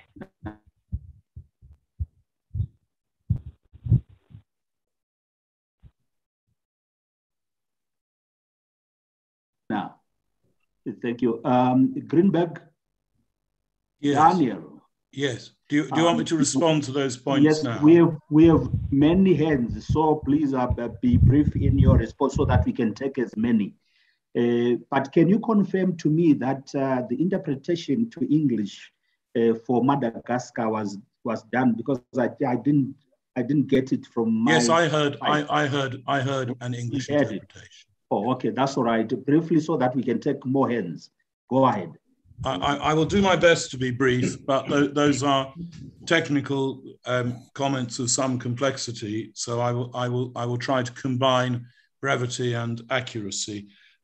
In relation to the comments made by the distinguished delegate from Mauritius first, on the question of witnesses, I don't disagree with that point at all, and I would be very happy to expand the range of witnesses, but I remind us that, of course, Parliament has very different approach and powers in relation to the interrogation of private commercial witnesses compared to when there is a public official before Parliament. In particular, I remind us that in relation to a commercial contract of the kind that the representative mentioned, you would have to consider laws of self-incrimination, you'd have to consider laws of privilege, you'd have to consider laws of legal professional privilege. I have absolutely no objection to widening the pool of witnesses, but there are issues that the parliamentary committees would have to consider for themselves, as usual, when dealing with non-public officials before them. So if the honourable delegate would do us the kindness of sending in that response with any details of the class of witness he would like to see included and any conditions in relation to that, we will definitely give it fullest consideration. On clause 113 and whether it's limited to conviction only, well, as presently crafted, it is not. My own view is that the answer to the question about separation of powers is that this is not a problem of separation of powers. And the reason is that the only sanction available under clause 113 is disqualification for public offices of a specified kind by resolution of Parliament. Those are not penal sanctions of a kind that a court, in accordance with separation of powers, would impose. Those are offices that are under the control of Parliament, and it is for Parliament to determine whether an official is proper or improper to fill that role. So I believe that there is not an issue of separation of powers, but again, I am enormously grateful for the perceptive and penetrating challenge, and I would encourage the delegate, if he is able and willing to do so, to put it in his written submission, and again, I will consider it as carefully as it clearly deserves. In response to the first delegate from Madagascar, I accept the point completely that we have to operate a differential approach for different jurisdictions. The Honourable keynote speaker, the Honourable Brian Dubé, alluded to that in his own opening remarks. And in a number of places, that is reflected in the model law in ways that I have shown this morning. If the Honourable delegate believes that there are aspects of the model law that require further express flexibility for that purpose, perhaps he will be kind enough again to put that in writing to us, and I will ensure that attention is given to it. He mentioned in particular, sorry, I I beg your pardon, by the way. I believe that the delegate was male, but I may be confusing this with the voice of the interpreter. So I hope honourable delegates will forgive me if I refer to somebody by the wrong gender, because I was hearing the interpreter's voice and not their voice. The first delegate from Madagascar also alluded in particular to emergencies and disasters of a cyclonic or other nature, and those are referred to in a number of places expressly in the model law. Again, if the delegate feels they should be expressly referred to in other places, please let us know in your written submissions. Time limits the same. There is flexibility for different timing limits under the model law, and the same principle applies. In relation to the questions of the second delegate from Madagascar, yes, I agree. There will need to be national provisions supporting the provisions of this model law in relation to the evaluation process of public policies in jurisdictions that don't already have them. As I said at the beginning of my remarks, we've had to strike a balance between knowingly overlapping in some cases and not overlapping in cases where we think that would be inappropriate. But in domesticating this law, that balance will have to be adjusted according to each national circumstance. And finally, in relation to the appointment of the Attorney General under Clause 36 and how will the Independent Commission be established, as I say there in drafting footnote 22 to Clause 36.2, some jurisdictions already have an appropriate public service commission under their constitution or otherwise, and I would expect in those cases that commission to be used. Other jurisdictions that do not have an appropriate mechanism will have to establish one. If the honourable delegate from Madagascar feels that we should make some provision about the establishment of an independent commission, again, if she will favour us with some thoughts about the essential components of that additional provision in writing, we will certainly give very full attention to the challenging and important issues that it raises. Those are my responses to the points made so far. Thank you, Professor, for those remarks. Can we now move on to Namibia, followed by Botswana at the same time? I think Dithapelo should be Botswana. So Namibia first, then Botswana. Thank you very much. Good morning. Thank you very much, Mr. Greenbank. Thank you also other honorable members and the Secretary General. My first point that I would like to raise is on the appointment of the Auditor General, whereby it is stated here in the model law that the appointment is to be done by a commission. Now, the reason that I'm raising is the fact that in Namibia, it is a constitutional provision that after Parliament has recommended the candidate, this person has to be appointed by the president. So my question is whether we should keep to that instead of a commission, or whether it has to be changed to establish a commission to do the appointment. The second point is a point that has been clarified by Mr. Greenberg also, and that was the fact that ministers to make regulations. That in itself would not give independence to the Auditor General in the sense that the regulations are not coming into the House for discussion. It is regulations that they are making there, and we have got a very bad experience of such things already in Namibia itself. So I think it is good that it has been sorted out.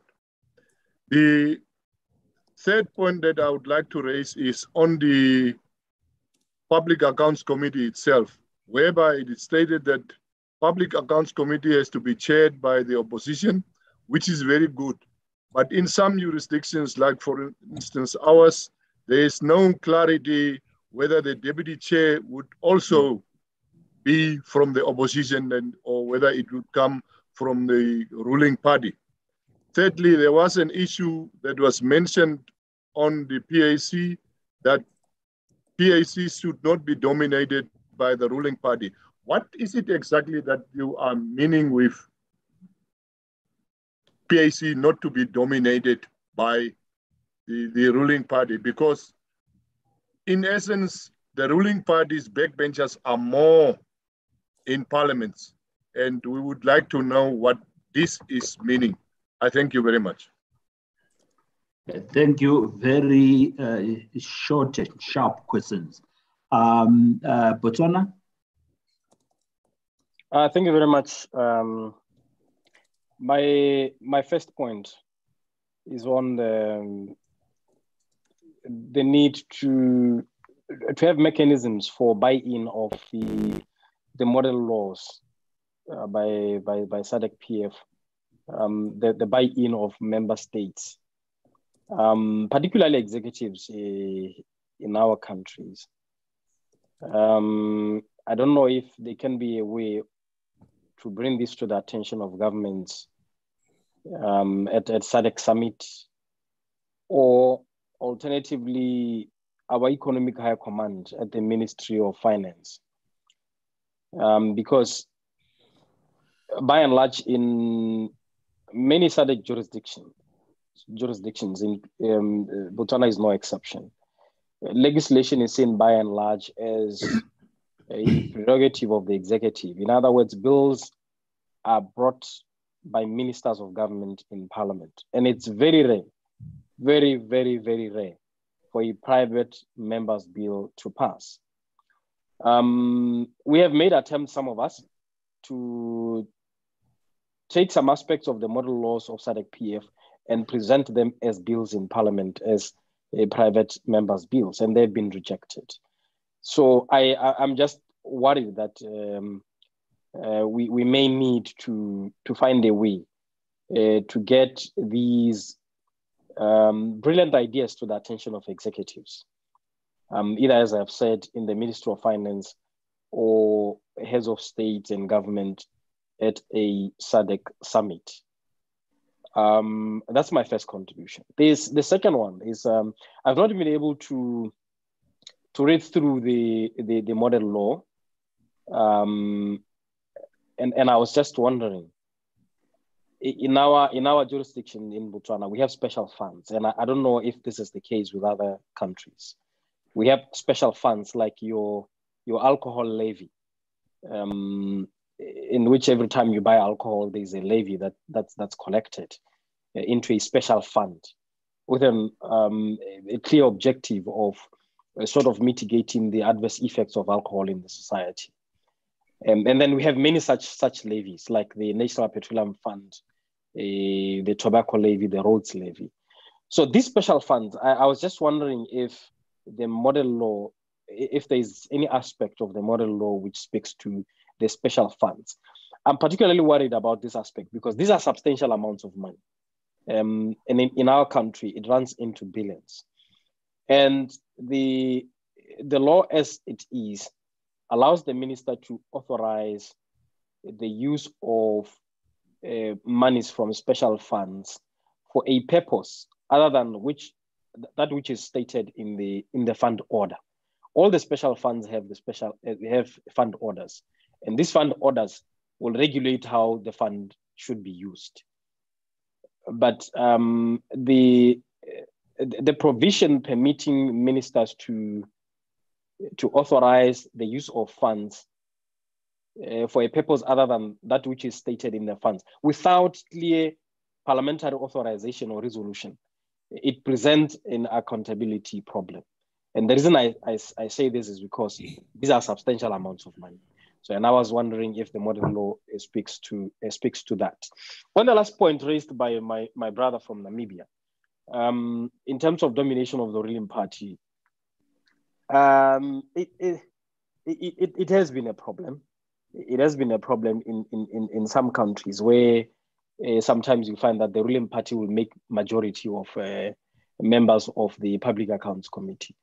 In our case, it's 50-50. 5 members from the opposition, 5 members from the ruling party, and it's always chaired by the opposition. I'm the chair. I'm the current chair, but I know in the past there have been this problem of imbalances. I guess is because also in our parliament there's been that challenge of the executive dominating parliament. Our executive, I think, it's about close to 45% of parliament. 45% or so members of parliament of Botswana are members of the executive. And they also represent more than 60% of the ruling party caucus. So this presents a challenge when it comes to committees. I think let me stop here for now. Thank you, Honorable Member from Botswana. Your first question will be, I will rather have the Secretary General respond to your first question rather than Greenberg. If the SG is here, please prepare to respond to that question, or if she's not, whoever is next senior to respond to that question. But before we can go to the responses, let's have Sebastian and Ruth. And you can put your hand down, Honorable Member from Botswana. Thank you, sorry. Sebastian, which country are you? I'm from the Seychelles. Seychelles, please. Yeah. Do I have the floor? Yes, you have the floor. Okay, thank you. Thank you very much. First of all, I would like to thank the SADC-PF for organizing this, this very fruitful meeting, which has allowed me to touch base and see what is happening within the SADC-PF. As you may be aware, the Seychelles, in relation to the Corruption Perception Index, we were able to make substantial improvement this year. And I think we are ranked first in Africa. And in relation to the Auditor General, our Auditor General has been ranked as one of the most independent. And this has come from one very important perspective, and that was political will, which can cost in the long term. So I would like that, first of all, for the presenter to weigh in on, in the preparation of this model law, have you considered how to entice or stimulate political will to ensure that the changes which you are proposing through this model law is accepted by the executive? We had a former president who wanted to embrace these ideas, but in the long term, it would expose issues within the government, which eventually would cost political parties the leadership of their countries.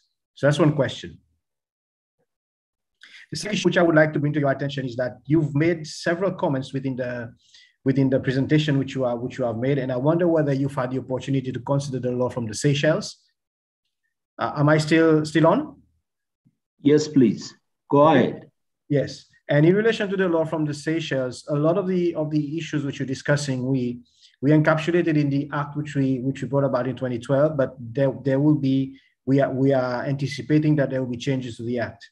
One of the things which I would like to propose you include is that we are now in a position whereby when it comes to the national budget, we process everything in relation to grants, loans, donor funding through the budget, through the appropriation in the budget. So the National Assembly has direct access to knowledge of what grants is going through the system. There is no outside or special purpose vehicle that is used in relation to grant, because that has to be part of the financial policy process, which the minister has to present under our current law to the National Assembly. We, however, have a problem with the current government, which has started introducing the concept of special purpose vehicles, which my brother from Botswana was alluding to, whereby you have funding, extra budget funding, which can be used by government through policies. And in that respect, I disagree with Mr. Greenberg in that policies should only be enshrined in relation to subsidiary legislations that are tabled in Parliament, so that Parliament can decide whether the executive power which we have given to the legislative power which we have lent to the executive, it is actually using it for the purpose that it intends to use it. My final point is in relation to the Constitution. in the Seychelles, our powers emanate from the supreme law of the land. So as the current chair of the PAC, I can call in any witness. I can supersede any law because my powers are enshrined in the Constitution. I have the same powers as the Supreme Court in compelling the attendance of witnesses when it comes to any particular case or issue which can be under investigation. And in our case, I react to the report of the Auditor General. I can initiate investigations, but I can also through resolution of Parliament,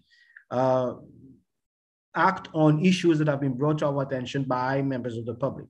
And we hold all our sessions in public. So the issue that I would like to point out within the model law which you're proposing, there has to be a balance, or there has to be a consideration given to how you reinforce what you want to propose to achieve through the model law by enshrining this and encapsulating it in the supreme law of the land. If you do not do that, and I've heard several members mention this, even the member from Mauritius, you run the risk of creating a situation whereby you would want to investigate an issue, but some witnesses will be out of your reach. And just to give you a quick example, we had an investigation in the past through the PAC, whereby we compelled the director generals of private banks here. And they argued that under the Financial Institutions Act, there are some information which they cannot give in relation to confidentiality. We recognize the importance of confidentiality, but the Constitution states that in relation to an investigation or any issue being investigated by a committee of Parliament, Parliament has the power to compel the attendance of any witness. So I wanted to see whether when it comes to the model law, there can be additional input made in relation to strengthening how the law proposes to go about ensuring that Parliament can exercise its oversight and scrutiny role. Thank you very much. Thank you, Sir Charles. Very interesting contribution and a very interesting case that you presented to us about the powers of the chairperson of the park. Very interesting indeed. But before there's a response again, I would rather have Ruth. Ruth, please. Ruth, you are from which country? Ruth. Angola. I am told it has come to my attention that there is South Angola. Hello? Just a minute. It has been brought to my attention that there is no interpretation in French. Can the ICT people look at that? Go ahead. Há eco, eu estou a ouvir a minha voz. Não sei se estará um dispositivo ligado aí, excelência, que possa desligar o áudio. Já está desligado. Sim, senhor. Muito obrigado. Eu estou a ouvir a minha voz, à medida que estou a interpretar. Só um minuto. A minha voz aí. Não tem som. Angola, you have the floor. Melhorou? Tem uso da palavra. Eu agora vou passar para o canal de inglês, porque certamente deixarei no ouvido. Espero. Faça favor. Muito obrigada.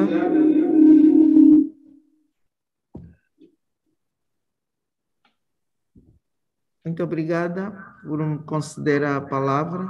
Okay. Eu queria também juntar a minha voz os colegas que felicitaram o Fórum Parlamentar da SADC por organizar este evento, que eu considero de extrema importância para podermos abordar as questões relacionadas com o orçamento, as questões relacionadas com os orçamentos.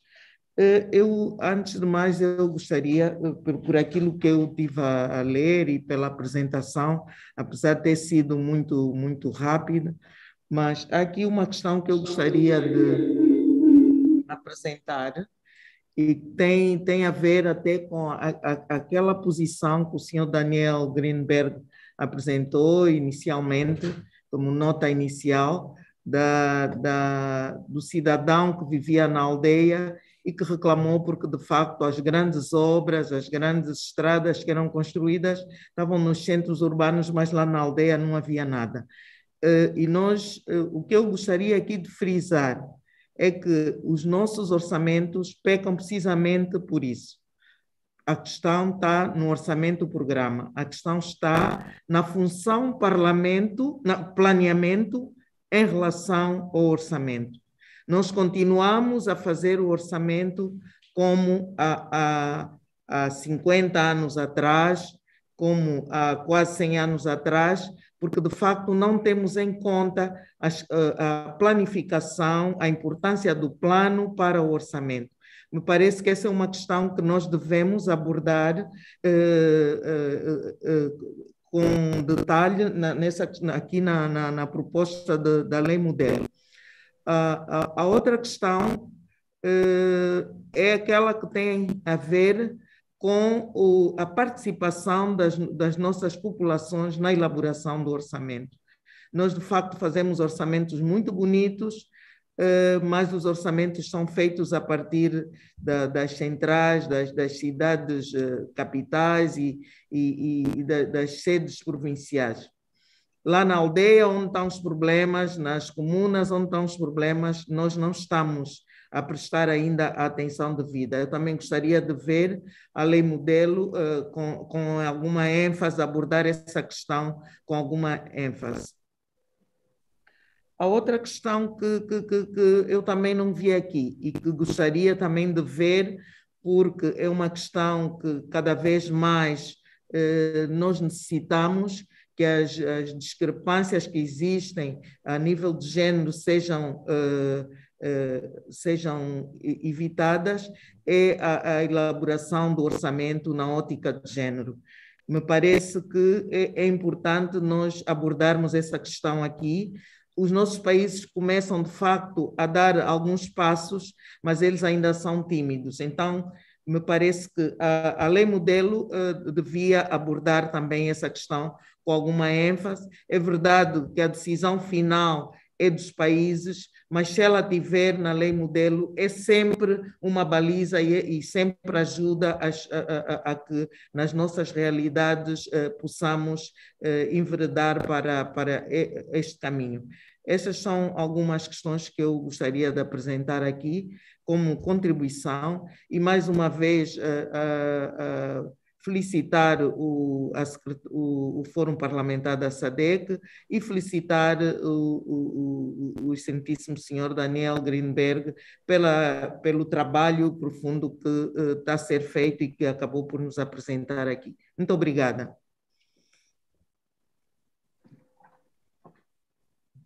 Thank you, Angola.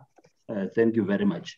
I see some hands, but allow me, Dr. Charles, allow me to get back to you after some responses from Greenberg.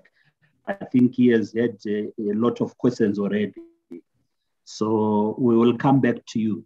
But for now, I would rather have Greenberg responding. Greenberg, there are two questions that you may choose to respond to, or you may not, because they are political in nature. One from the honorable member from Botswana, and the other one from the honorable member from Seychelles, which both speak to the issues of political will. I thought those questions would be better responded to by the Secretary General. But if you feel you want to say something around them, you can, but you are not compelled to. Please go ahead. Thank you. Thank you, the Honourable Facilitator. I had already come to that same conclusion myself in respect of those two questions, and I'm grateful to for your support in that respect.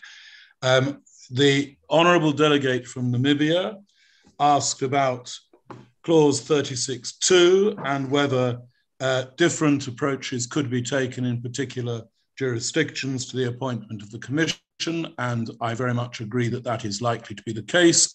And indeed, as I have already adverted to footnote 32, makes the point that it will be necessary to contextualize according to each jurisdiction. The honorable delegate from Namibia also drew attention to the question of the composition of the Public Accounts Committee and asked in particular in relation to clause 44.5b, how does one avoid domination by the governing party in a parliamentary committee? And I say two things to the honourable member for Namibia. The first is that this is one of the reasons why the model law does have to be subject to the processes and procedures of each individual parliament, because different parliaments have different approaches to the rule about majority standing within different select committees. The parliament with which I am most familiar, the Parliament of the United Kingdom, there are some select committees that must have a government majority. There are some select committees that must not have a government majority, and there are others that may or may not, depending on the circumstances. So the model law must respect the parliamentary traditions of each jurisdiction. However, I would say to the honourable delegate from Namibia that the aim articulated in clause 44.5b does not refer to a majority. It talks about domination. And I would say to him that that is a concept which is not necessarily the same as majority composition. And it may be that even in a jurisdiction that has a majority of members, of government members on the PAC, it may be that there are parliamentary mechanisms to prevent that majority from stifling the expression of the minority opposition members. I merely invite him to consider whether there are representations he could make in writing that would enable me to sharpen up that clause with a specific view to enacting the principle that he has described in the jurisdictional circumstances that he has described. I think, if I may say so to him, I think this is a particularly important point in the effective functioning of the PAC. And if he were able and willing to provide some further advice in writing, I would find it particularly valuable to consider whether we can nod at it more effectively. I pass now to the comments of the honourable delegate from Botswana, and I do accept the honourable facilitator's invitation not to address the question of political buy-in, which is not for me to address. I will permit myself the following quasi-technical observation. In my view, a bill of this kind is not appropriate for a private member's bill, and I say that not as a political observation, but as a technical observation. I do not know of any jurisdiction in which the private member's bill procedure is designed to accommodate bills of this complexity, sensitivity, and technicality. Subject to that, I make no comment about the engagement of political will. Special funds were asked about. Yes, I agree. They are already adverted to in clause 54.3b, but we could advert to them in other places. They do have a subversion potential. We talk about special accounts in clauses 28 and 29. Hypothecation through a special account is always difficult, as honourable members know better than I do. But yes, I could say more about them.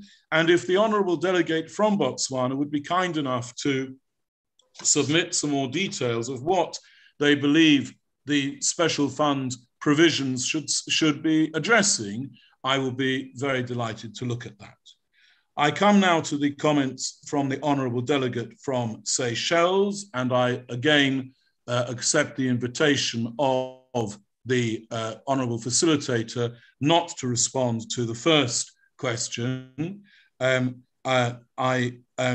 would say that I have to make sure that this bill is transparent and clear in what it does. I have to make sure that the provisions of the model law are clear. It is not for me to provide in the text of the model law the necessary political will, and the Honourable Secretary General, I'm sure, will have observations to offer about that. The Honourable Delegate from the Seychelles mentioned the importance of including grants and sources of all kinds in the budget. I believe that is already provided for expressly in the model law. He mentioned SPVs in particular, which again are covered in a number of ways. I would encourage him to, again, if he were able and willing to suggest in writing any specific detail about how SPVs and special funds should be addressed, then as with the Honourable Delegate from Botswana, I would be particularly delighted to see those and to think about them. The Honourable Member from Seychelles said he disagreed with me about policies and said only if tabled in Parliament. I think he must have missed my express reference in my presentation to the laying before Parliament and the tabling in Parliament in clause 133B. I do not understand, therefore, the nature of his disagreement with me, and he will have, I fear, to be kind enough to set it out in writing, and then I will, of course, look at it and do whatever is necessary to accommodate him. He also said that the PAC should have power to compel any witnesses. I've responded to that point in response to the Honourable Delegate from Mauritius, and said I would be definitely happy to include that. And as I said to him, we will, however, need to think about the special circumstances that appertain when you have a non-public official before you, and that will be something that the Honourable Delegate from Seychelles is already very familiar with, and he mentioned his particular constitutional position under the Seychelles Constitution. So again, I agree with that, subject to the caveat I made before. In response to the Honourable Delegate from Angola, I believe that some of the issues to which she adverted in particular are already addressed by the model law, in particular by requiring a transparency and sustainability and equality and diversity statement to accompany the budget. I would invite her to look at clause 62 on equality and diversity and consider how far that takes us along the path that she was outlining in relation to gender balance in particular. And if she were able and willing, having looked at clause 62, to suggest strengthenings and modifications of that, if she were able to suggest in writing some specific aspects that we should make clearer and stronger, I would be enormously grateful for that, and I shall look forward to aiming to address her comments. I hope that deals with the comments that were made. Thank you, Brenda.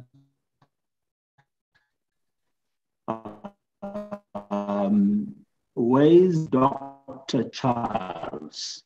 Dr. Charles, you had your hand up for a very long time. It's your time. The two questions on political will be stood over until the end of the session, where we will request our Honorable SG to make a closing remark and at the same time respond to those broad questions. But for now... thank you very much, Mr. Chairman. Thank you very much, and I'm sorry that I joined... Which country, by the way? Which country? I'm from Tanzania, not the Republic of Tanzania. Thank you. Tanzania I'm a member of the Parliament and a member of the Budget Committee, as well as the committee dealing with the trade and industry. I joined late, unfortunately, and I did not. I was not privileged to see the presentation which was made, but I wanted to make a few remarks because I know I have gone through the terms of reference, and the remarks also are based on what I have heard my colleagues talk about. First and above all is the question of regulation. The whole question of the model of the model law. I was thinking that this is supposed to be tailored to each country, and that's what I think is going to happen. It becomes like a framework for tailoring a law, the law that will govern financial management in each country, but then with specific articles which suit the country. Because, for example, there are many things which I see in the context that in Tanzania we are quite open, and the PAC is very powerful. It can summon anybody from any public body to act to answer and to explain things that happen in terms of financial mismanagement.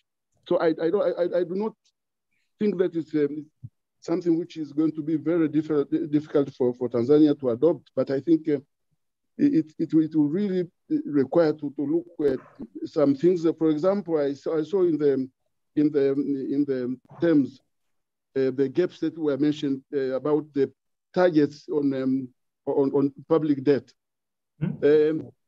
The target on public debt, I don't think is very realistic. It should be a target on maybe budget deficit to GDP, something like that. But if you look at public debt, it depends on specific country circumstances and what resources the country has. For example, if a country is rich in minerals and is rich in natural resources, the public debt may be a little bit accommodated. And there is no reason why we have, people are talking of 50%, 60% of GDP as a target for public debt. I think that is a little bit different in each country. The sustainable fiscal deficit and sustainable public debt it depends on specific country circumstances. So we cannot have a common target for all countries. And I think there are many countries that have more than 60%, but when they are assessed, objectively, they are found to be sustainable in terms of debt and in terms of the public government deficit, budget deficit. But again, I'm curious about the performance-based budgets. For example, and I will request the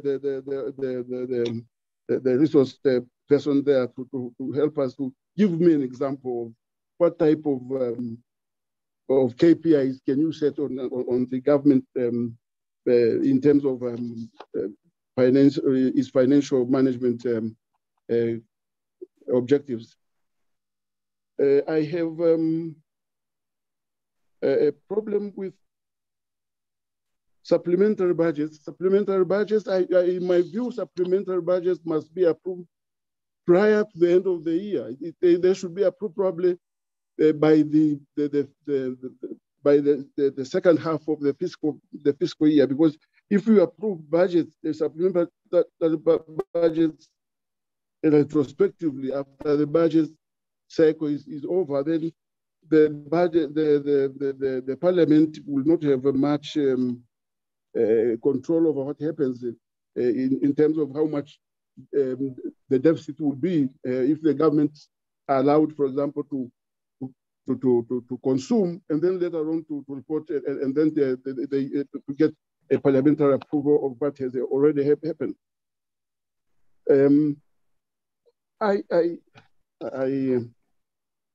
The issue of opposition and the PAC composition, public accounts committee compositions. In some countries, for example, in our case, the opposition is very small. can become very big minority, and that doesn't meet the concept of official opposition. They are minority, but they are very few in the parliament. So you cannot actually, under those circumstances, say that necessarily the PAC will be chaired by the opposition, because there are no people. And of course, when you are looking for a chair, you must look for a capable personality. But also, again, I think this is a very special circumstance. It happens in many countries, can happen in some cases where you do not have acceptable members of opposition to chair and or to dominate the PAC.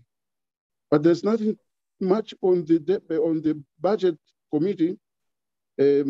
I think the budget committee also has a lot of say in terms of transparency of the budgets, in terms of meeting commitments, that international commitments, because definitely the budget committees are very proactive in terms of budget preparation. And in this case, I think there must be a way to ensure that we give more responsibility in the model law to the budget committee, so that they can ensure that these international commitments and regional commitments can be achieved. But this is the same also in terms of the. I do not think that putting limits on quantum of contracts on the executive can enter into is very reasonable, because you may paralyze things. But I think to the extent that these are audited properly by the Auditor General, and the Public Accounts Committee have the role to look at these contracts once they have been entered into. I don't think we should limit and say that, okay, they should await a parliament to approve or to. I think this will cause a problem to the executive. But it depends really on whether the threshold you are talking about. I think the proposal here, which I saw here, was a 3% limit. If it's more than 3% of GDP, then it must go to the parliament. I don't think there are so much big contracts that they will enter into anyway. It should be a lot of money, but I don't think that there will be so many. But for example, we have the standard gauge railway. The contract, of course, could be of that magnitude, up to about 3% of GDP. But again, they are approved by the parliament retrospectively. After the executive have entered into such contract, they are brought to the parliament will definitely give a go ahead, because there will be motivation about it. So this is what I wanted to submit, but I'm very sorry that I did not go through the presentation, and so I may be talking something which may not have been said by the presenters. Thank you very much.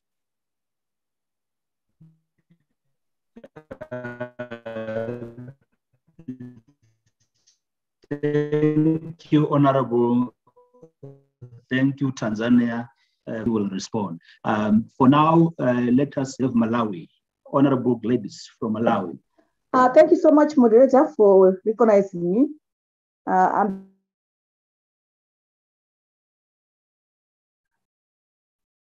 I've got one issue.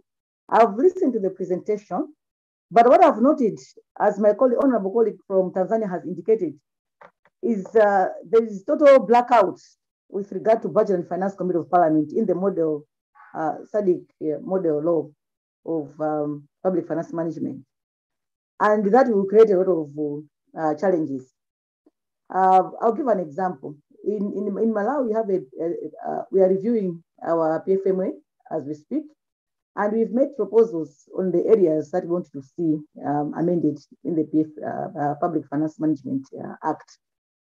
One of the areas that we've proposed to be included in the amended one is that we should have in-year reports, because as we speak, we don't have, of course, we normally have mid-year budget session, but it's totally up to the minister to decide whether to have it or not. It's not mandatory for an honorable minister to have a mid-year budget review. So we've included that in the Public Finance Management Act that is being reviewed. And also, there is an issue of public expenditure tracking. As my Parliament and from the budget itself, we are not doing much in terms of public expenditure tracking. And then that's one of the mandates of the Budget and Finance Committee of Parliament. So we've clearly indicated the roles of the Budget and Finance Committee in the new public finance management that is being done. And again, our mandate as the Budget and Finance Committee of Parliament, we are supposed to be engaged in the whole monitoring of the budget implementation process, but that is not done. So it's got a lot of gaps that are there in the current Public Finance Management Act, and we are taking the opportunity to make sure that now Budget and Finance Committee comes clearly in the new Act, so that our roles should be clearly defined in the new Act. Now, if now that is missing in the SADC model law, then we'll have problems, because it means we're going backwards. We'll not be able to influence anything. They'll come back to say, no, in the model, SADC model law, there isn't anything to do with the budget. And yet, there's everything to do with the budget, because there's a difference between Public Accounts Committee and Budget and Finance Committee. In my Public Accounts Committee, you are doing with the auditor's reports. It's Public Accounts Committee, and you're doing public accounts, Auditor General's reports.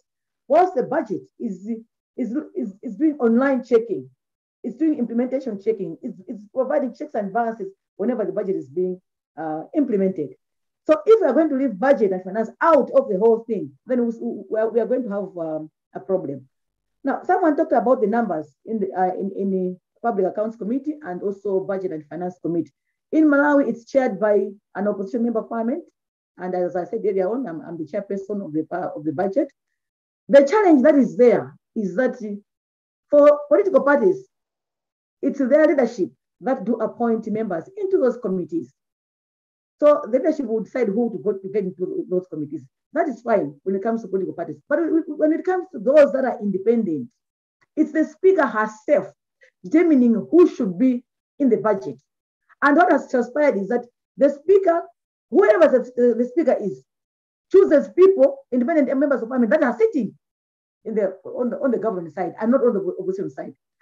As I speak, there are 21 members of Budget and Finance Committee in Parliament here. In Parliament here, but just 5 of them are from the opposition. The rest are from the ruling party, because the speaker has got powers to appoint membership in the Budget and Finance Committee. That is an irregularity, as far as I'm concerned. Now, if we leave everything into the hands of the jurisdiction itself, and not forcing other countries to do certain things that are right, that are good for transparency and accountability purposes, I can assure you that we are not going to move forward. But there are some countries whereby we need to apply force from SADC level, and one such country is Malawi. There is need to come up with that model law, which is very commendable, but also enforce it from the SADC level.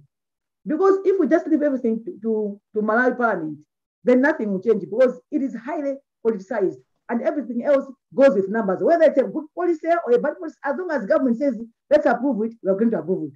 As long as the opposition says, even if the opposition says we should not approve it, government will still approve it because they have numbers, regardless of what the people are saying, regardless of what the actors are saying. So there is need also to look at individual countries and see how best those countries can be assisted. Thank you so much. Thank you, Malawi. Thank you, Honorable Gladys. I really appreciate and really accept the concern that you are raising, and I'm sure our drafter will engage you. Let's take the last one before we go to the responses. Honorable Freddie, which country are you? Thank you, Mr. Moyo. I'm coming from Zambia. I'm the chairperson for the Planning and Budgeting Committee. And just to thank Greenberg for his presentation. And I think my major concern is just on part 8 of the whole document, which is under the government borrowing. Generically, I see where I think the minister has been given too much powers throughout the document, And this, I think, is a concern which has already been raised by some of the members, somehow indirectly, when it comes to the issues of borrowing. I say so because you find, even in the same document, when you come to the issue of, like, for example, the debt ceiling, where you're proposing to put it at about 60% or so, if that goes, and when the current document as it is, you may find a situation which is happening anyway in most of the countries now.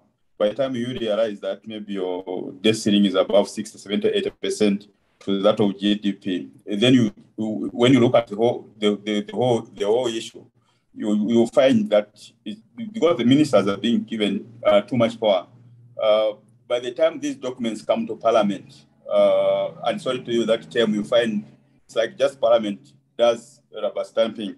So I wanted to see, in a way, in a document that which guides maybe step by step. For example, say before any borrowing is done, can that come to Parliament for approval as number one? Obviously, we still have those challenges of where you find maybe if you are in the ruling party, and usually they have the majority numbers, so you find technically approvals are given. And also the issue of, like, supplementary budgets, can we see this coming for approval to Parliament before the actual spending is done?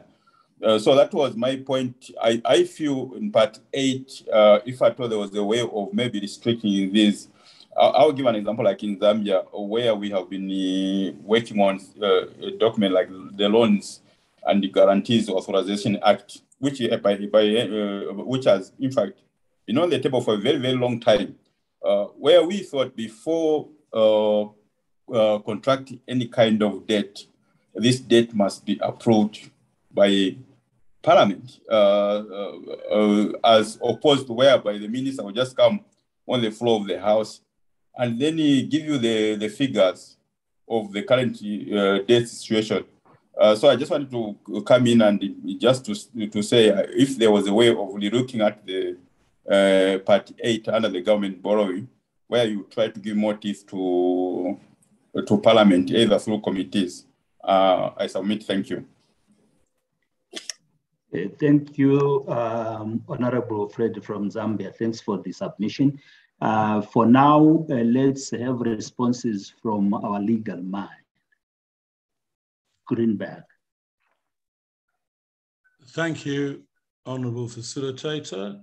In response to the comments made by Dr. Charles Kimei, the Honourable Delegate from Tanzania, yes, I agree, it's a framework for each country, and I said that in a number of places.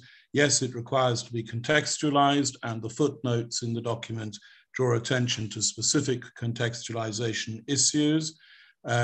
I would encourage the Honourable Delegate, as I have said to others, if he would be kind enough to write with any specific areas where he thinks contextualization raises difficulties, and indeed the Honourable Delegate from Malawi drew attention to some of the difficulties of contextualization in some areas. If he would be kind enough to send any specific areas where he thinks contextualization can be further supported in the text, I will be very grateful to him and will certainly give attention to that.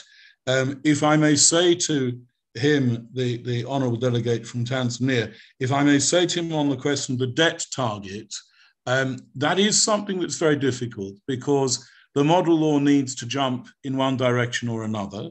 And it is difficult this is one of perhaps the most difficult places to combine certainty and flexibility with the ability for different jurisdictions to contextualize without completely undermining the safeguards and protections in the model law. I therefore will be specifically inviting the technical working group to reconsider the debt target in the light of his observations and other observations that honourable delegates to this and other consultative forums may provide. And in that context, in that spirit, if he has any particular evidence or support for a view that we should change the target in a specific way, perhaps he will be kind enough to provide that through to the consideration to be given by the technical working group. Same on performance-based budgets and supplementary budgets. We have not provided, as he says, we have not provided a backstop for the end of the year for supplementary budgets. I would certainly be happy to consider that. If we do that, of course, then we have to consider what do you do for budget variations after the end of the year. But of course, we can take that into account if you would be kind enough again to indicate how he prefers that particular point to be dealt with. I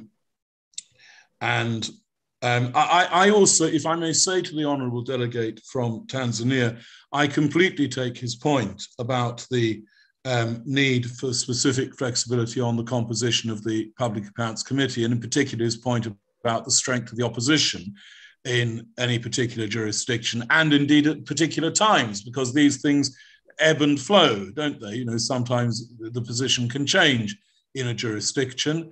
I repeat what I said in my response to the Honourable Delegate from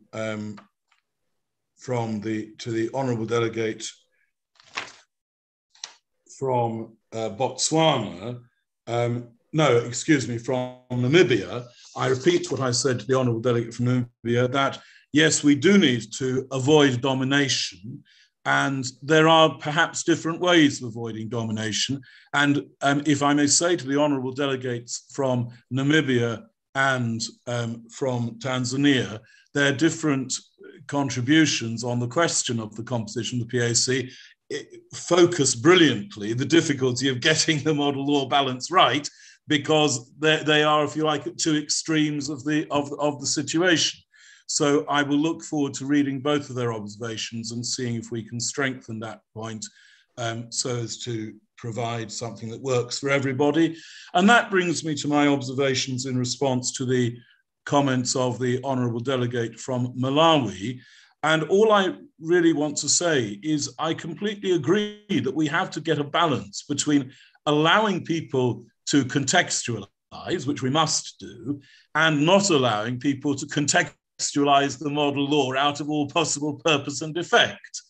And I think that I think the Honourable Madam Secretary General, when she addresses the political will points shortly, may have some observations on how we incentivize effective domestication, allowing contextualization without allowing what I would call dilution of the principle.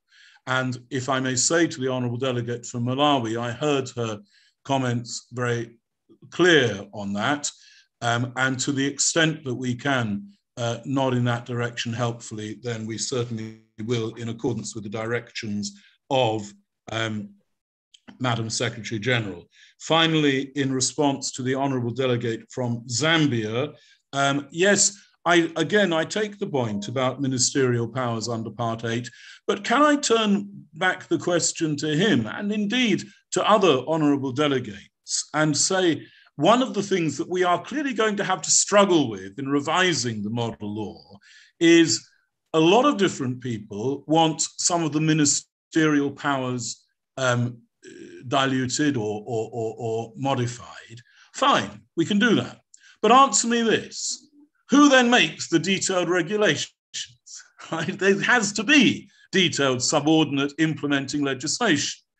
We cannot have an effective model law without implementing regulations. Who is to make them? My first answer in the, obviously this is not a question for now, this is a question inviting further discussion as we go through the consultative forums and further written submissions. But my answer in the model law is, there are things where the executive has to make the regulations, but Parliament has to approve them and control them and scrutinise them. That was my opening shot. That has not entirely found favour with all delegates in all respects. So, okay, let's hear let's hear your views for alternative mechanisms that allow proper, flexible implementation while retaining parliamentary control. And if Madam Secretary General, who I know is about to speak, if she would just permit me one more observation before she does, It may be that what we have to do is tighten up the specific parliamentary control mechanism, approval mechanism of those regulations that are particularly sensitive because they relate to the issues that the honourable delegate from Zambia mentioned, or other issues being mentioned by other delegates. That is something that we will have to take away and think about. I again thank all honourable delegates for their perceptive challenges. Thank you, Greenberg. The honourable member from Malawi, I thought she raised the specific question. She felt that the budget committee is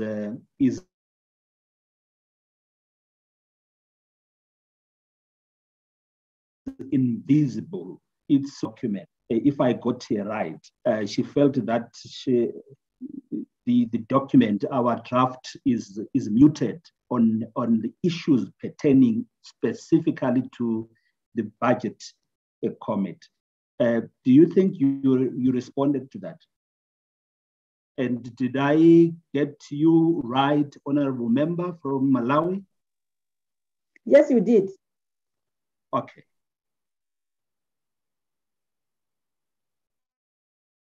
Sir Greenberg.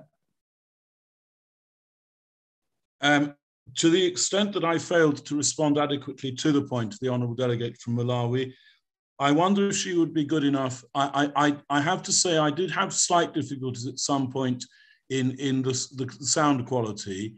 I wonder if she would be good enough to adumbrate her concerns on that particular point in writing, and I will definitely take it into account.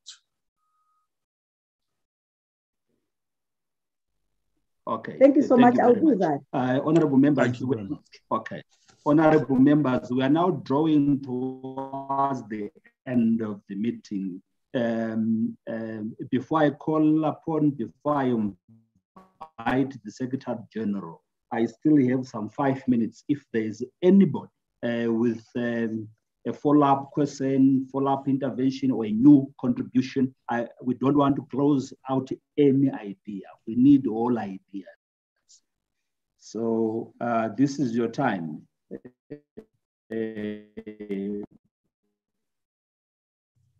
If you have got anything, Honorable Brian Dube, then Honorable member from Botswana, in that order. Thank you very much, Doc. I just wanted to give a response to what Prof. Greenberg indicated relating to the issues of interpretation by the courts and how we must model our laws so that there are no contradictions in terms of the intentions of us as parliamentarians in the SADC region, and what then the court to interpret our laws to mean. I am sure he made that in his presentation to say, in terms of the perspective on interpretation, how do we model our law to make sure that it achieves what we want, because we have also the judges to interpret that particular law. And my response will be quickly as follows. Literally, we need to make sure that our model law is as simplistic as possible, with the general meanings clear and not subject to misinterpretation in terms of the literal rule of interpretation. And I believe that the model law that I have perused, which Prof. Greenberg did, by and large, he achieves this by making sure that there are proper definition of terms in terms of what we intend them to mean, and also it is very simplistic for everyone to understand. It's not complicated in terms of the jargon, which is very, very important in terms of how we need to model our laws, because our main challenge comes with interpretation, especially if we come up with very complicated laws.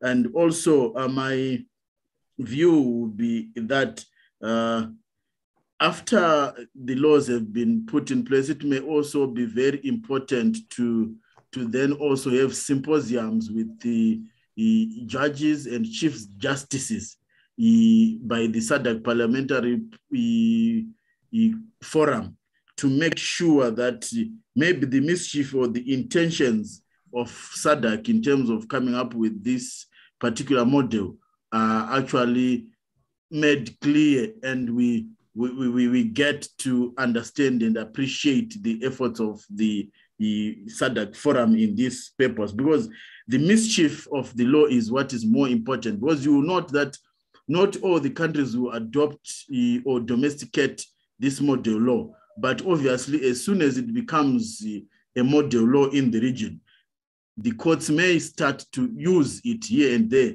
in applying the domestic laws, as always happens in the case of Zimbabwe. Our High Court and the Supreme Court and the Constitutional Court always borrows from these regional instruments and regional acts. So it becomes very important to make sure that the mischief or the intention or the desires of SADC in terms of coming up with this law are made very clear, so that we do not have illogical and insensible judgments coming in terms of how this law is applied and interpreted. That's all I wanted to say, Honorable Mo. But personally, I'm impressed with the language and sequence of the model presentation, because it makes the whole law very simplistic, which is actually the smartest thing to do. Thank you. Thank you, Honorable Dube. We are very excited to hear those words. I mean, the compliments are very important whenever they are due. Thank you very much. Honorable Ditapelo Lefoko, my apology. That's your time. Thank you.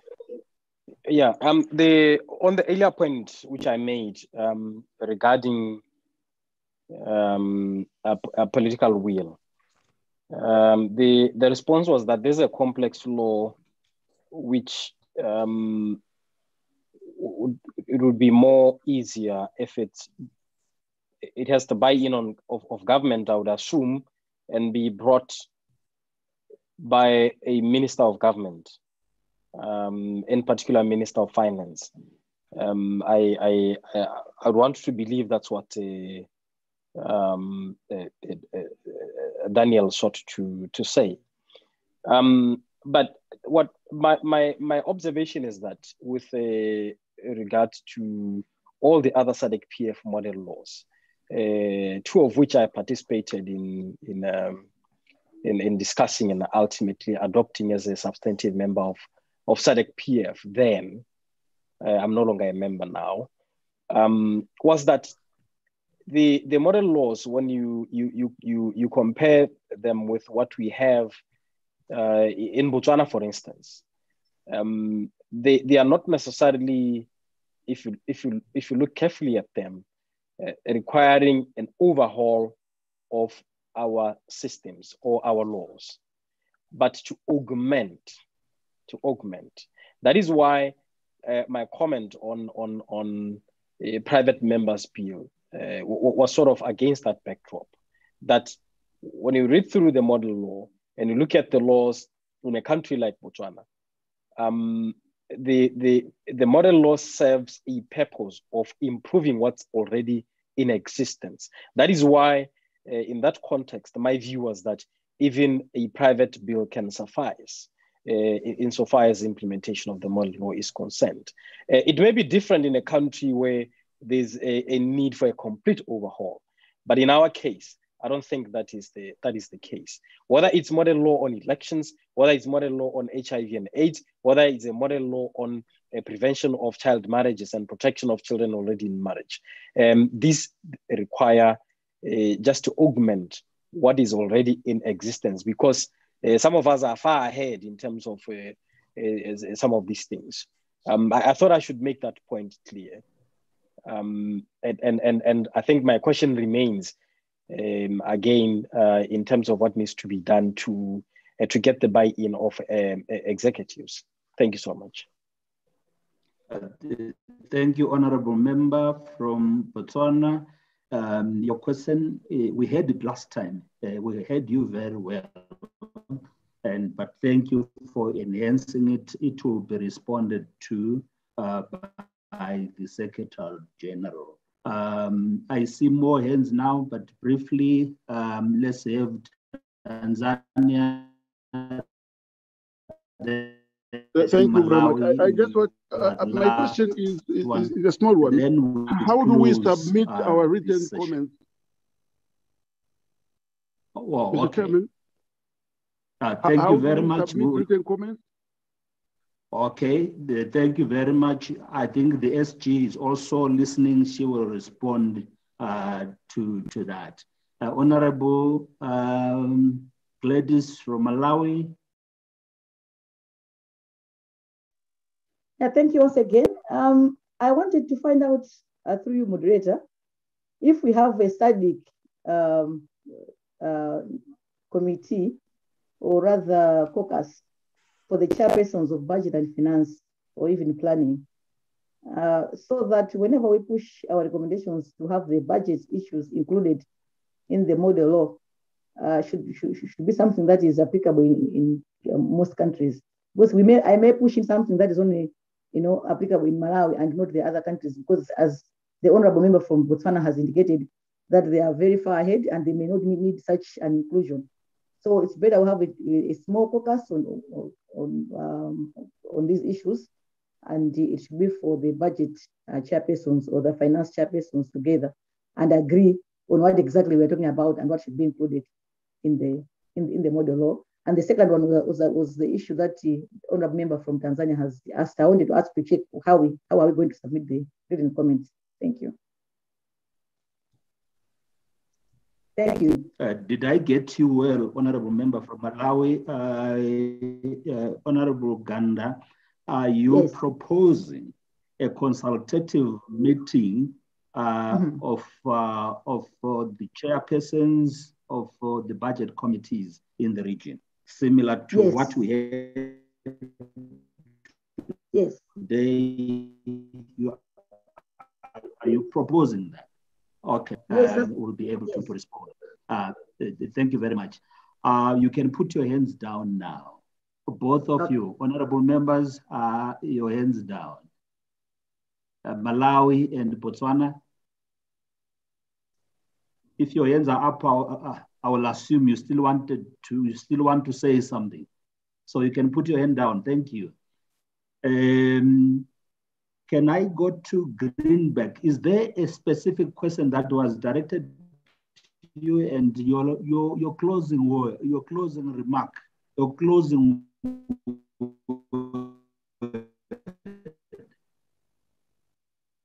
Greenback? No, Honourable Facilitator, I believe I have responded to all the questions put to me. I'm enormously grateful to everybody for their observations, and I will look forward to reading any written submissions, and we will definitely do our best to revise the model law to reflect the expressions made today, for which we're enormously grateful. Thank you. Oh, thank you very much. It is our tradition in Africa here to clap hands for somebody who has done well. I'm sure members are clapping hands wherever they are for you, for the sterling work. Now what remains for me to do is to invite our esteemed, distinguished Secretary General to respond to some of the questions, clarify some of the issues that were raised, and also give us a pack after lunch. But I've felt that you have made your contributions. There is, I think, unless there is a very strong disagreement, but looking at the contributions, I think we have come to that time where we can have our Honorable Secretary General Poema Sengoma. Please, the floor is yours. Thank you very much, Honorable Dr. Moyo. And honorable members, allow me to address you while seated. At this point, it is not out of disrespect, it's just the convenience of where I am right now. Wow, this really has been an interesting session, which I truly appreciate. I appreciated the issues of the concept of political will, which we all know are quite complex and play out differently in most of our countries, because a lot of times one needs to look at the motivation and the intent for them to come up with an indicator of the lack of political will or political will that is in each country. Honorable members, allow me just to also say that political will can be tackled. We need to look at avenues of consistent advocacy. We need to also look at the fact that the model law, as already indicated, and as you have already testified, is a robust advocacy tool in itself. And as Rampas puts it, a model law is actually a model, no more and no less. So as a SADC Parliamentary Forum, we look at this as a model or a gold standard. And we don't intend that at the national level, there should be any contradiction in this respect. So at the end of the day, once this has been adopted by our organs, we realize and recognize that some countries may have reservations because they believe they're ahead. Some countries would look forward to the model laws informing their countries as a benchmark, because when we develop model laws, we don't actually have a specific country in mind. We come up with a model law because it's a template, and this template could be used in numerous jurisdictions across SADC. I believe that answers the issue for Tanzania and many other countries. It is also true, honorable members, that we need to think of political will throughout, because domestication struggles will not change in a day. Hence, the model law is to act as a catalyst to accelerate understanding and harmonization of norms. If this model law is adopted by the 51st Plenary Assembly session of the Forum, we believe that it will still depend on national legislative action.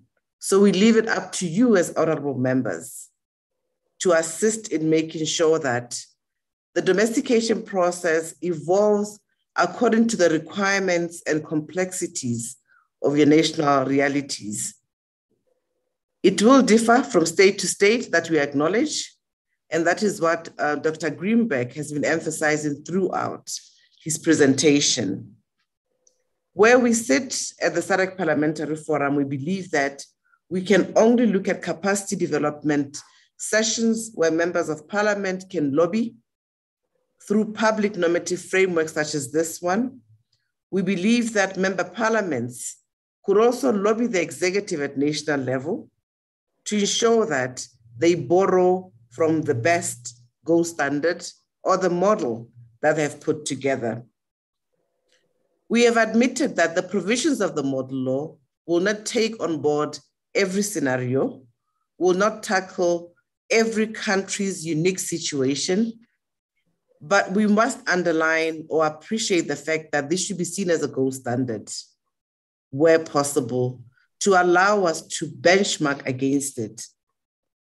So with the necessary parliamentary evolution, the model law provisions that are contained in this draft will progressively trickle down and find their way into domestic law through your lobby, through your advocacy, through your capacitation processes at national level, for other members to appreciate that this was never meant to contradict or usurp the powers that you hold as lawmakers in your own jurisdiction, but it was meant to be served as a benchmark or as a tool that you can use and that can improve your systems or create the gold standard that is found elsewhere for us to be able to borrow from and improve the SADC region.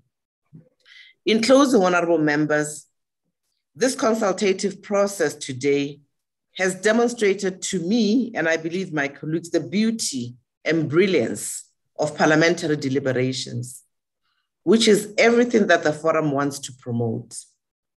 Divergent views are essential so that the model law is robustly tested in view of finding its way to a smooth adoption process once tabled to the 51st Plenary Assembly session. Parliamentary logic takes care of the view that people themselves will take control and enhance the quality of the deliberations that you have today, and ultimately the adoption of the model law. And it is imperative to hear your views on this model law. We believe you'll go back and consult the people. There is a consultation that is planned for civil society organizations, which we believe that will also add value to this process. Allow me to thank you, honorable members. Let me thank Dr. Daniel Greenback, and don't ever feel you're taking too much time. This is where we gain insight into the thinking that went into the model law and also to respond adequately to some of the issues that are tabled. We've done quite well, and thank you for always stepping in and giving us a lot of insight in this process. Let me thank Honorable Gordon Moyo for always being available despite his busy schedule, and for always offering his skill and knowledge in processes where he has experience and technical know-how. And let me allow the technical working group, thank them for always being present and assisting us in this process. We have an onerous task ahead. We have to receive written submissions from yourselves, honorable members. Kindly email us at pfm@sadecpf.org. pfm@sadecpf.org. Your submissions will be considered, they'll be weighted. We'll look at what can be taken on board. Where we're unable to do so, we'll explain at the time of validation, or we need to come back and explain that this has not been successful for the following reasons, or we may need to look at another tool to take on board some of the suggestions. I took note of the request from Malawi on putting together, committees, committees focusing on budget. I will consult internally and look at the resources that we have to see if that is feasible. However, we do invite you to also still make written submissions from your respective countries for us to consider. The calendar has been drawn up and quite congested. I wish we had shared it with you, but we will endeavor to make sure that we can respond to some of your requests where possible. I thank you, honorable members, and I wish you a good evening, good afternoon, depending on where you are. Thank you, Madam SG. Thank you very much. Thank you. We have come to the end of our session, of our meeting, of our program. God be well. We can now close the meeting. Thank you.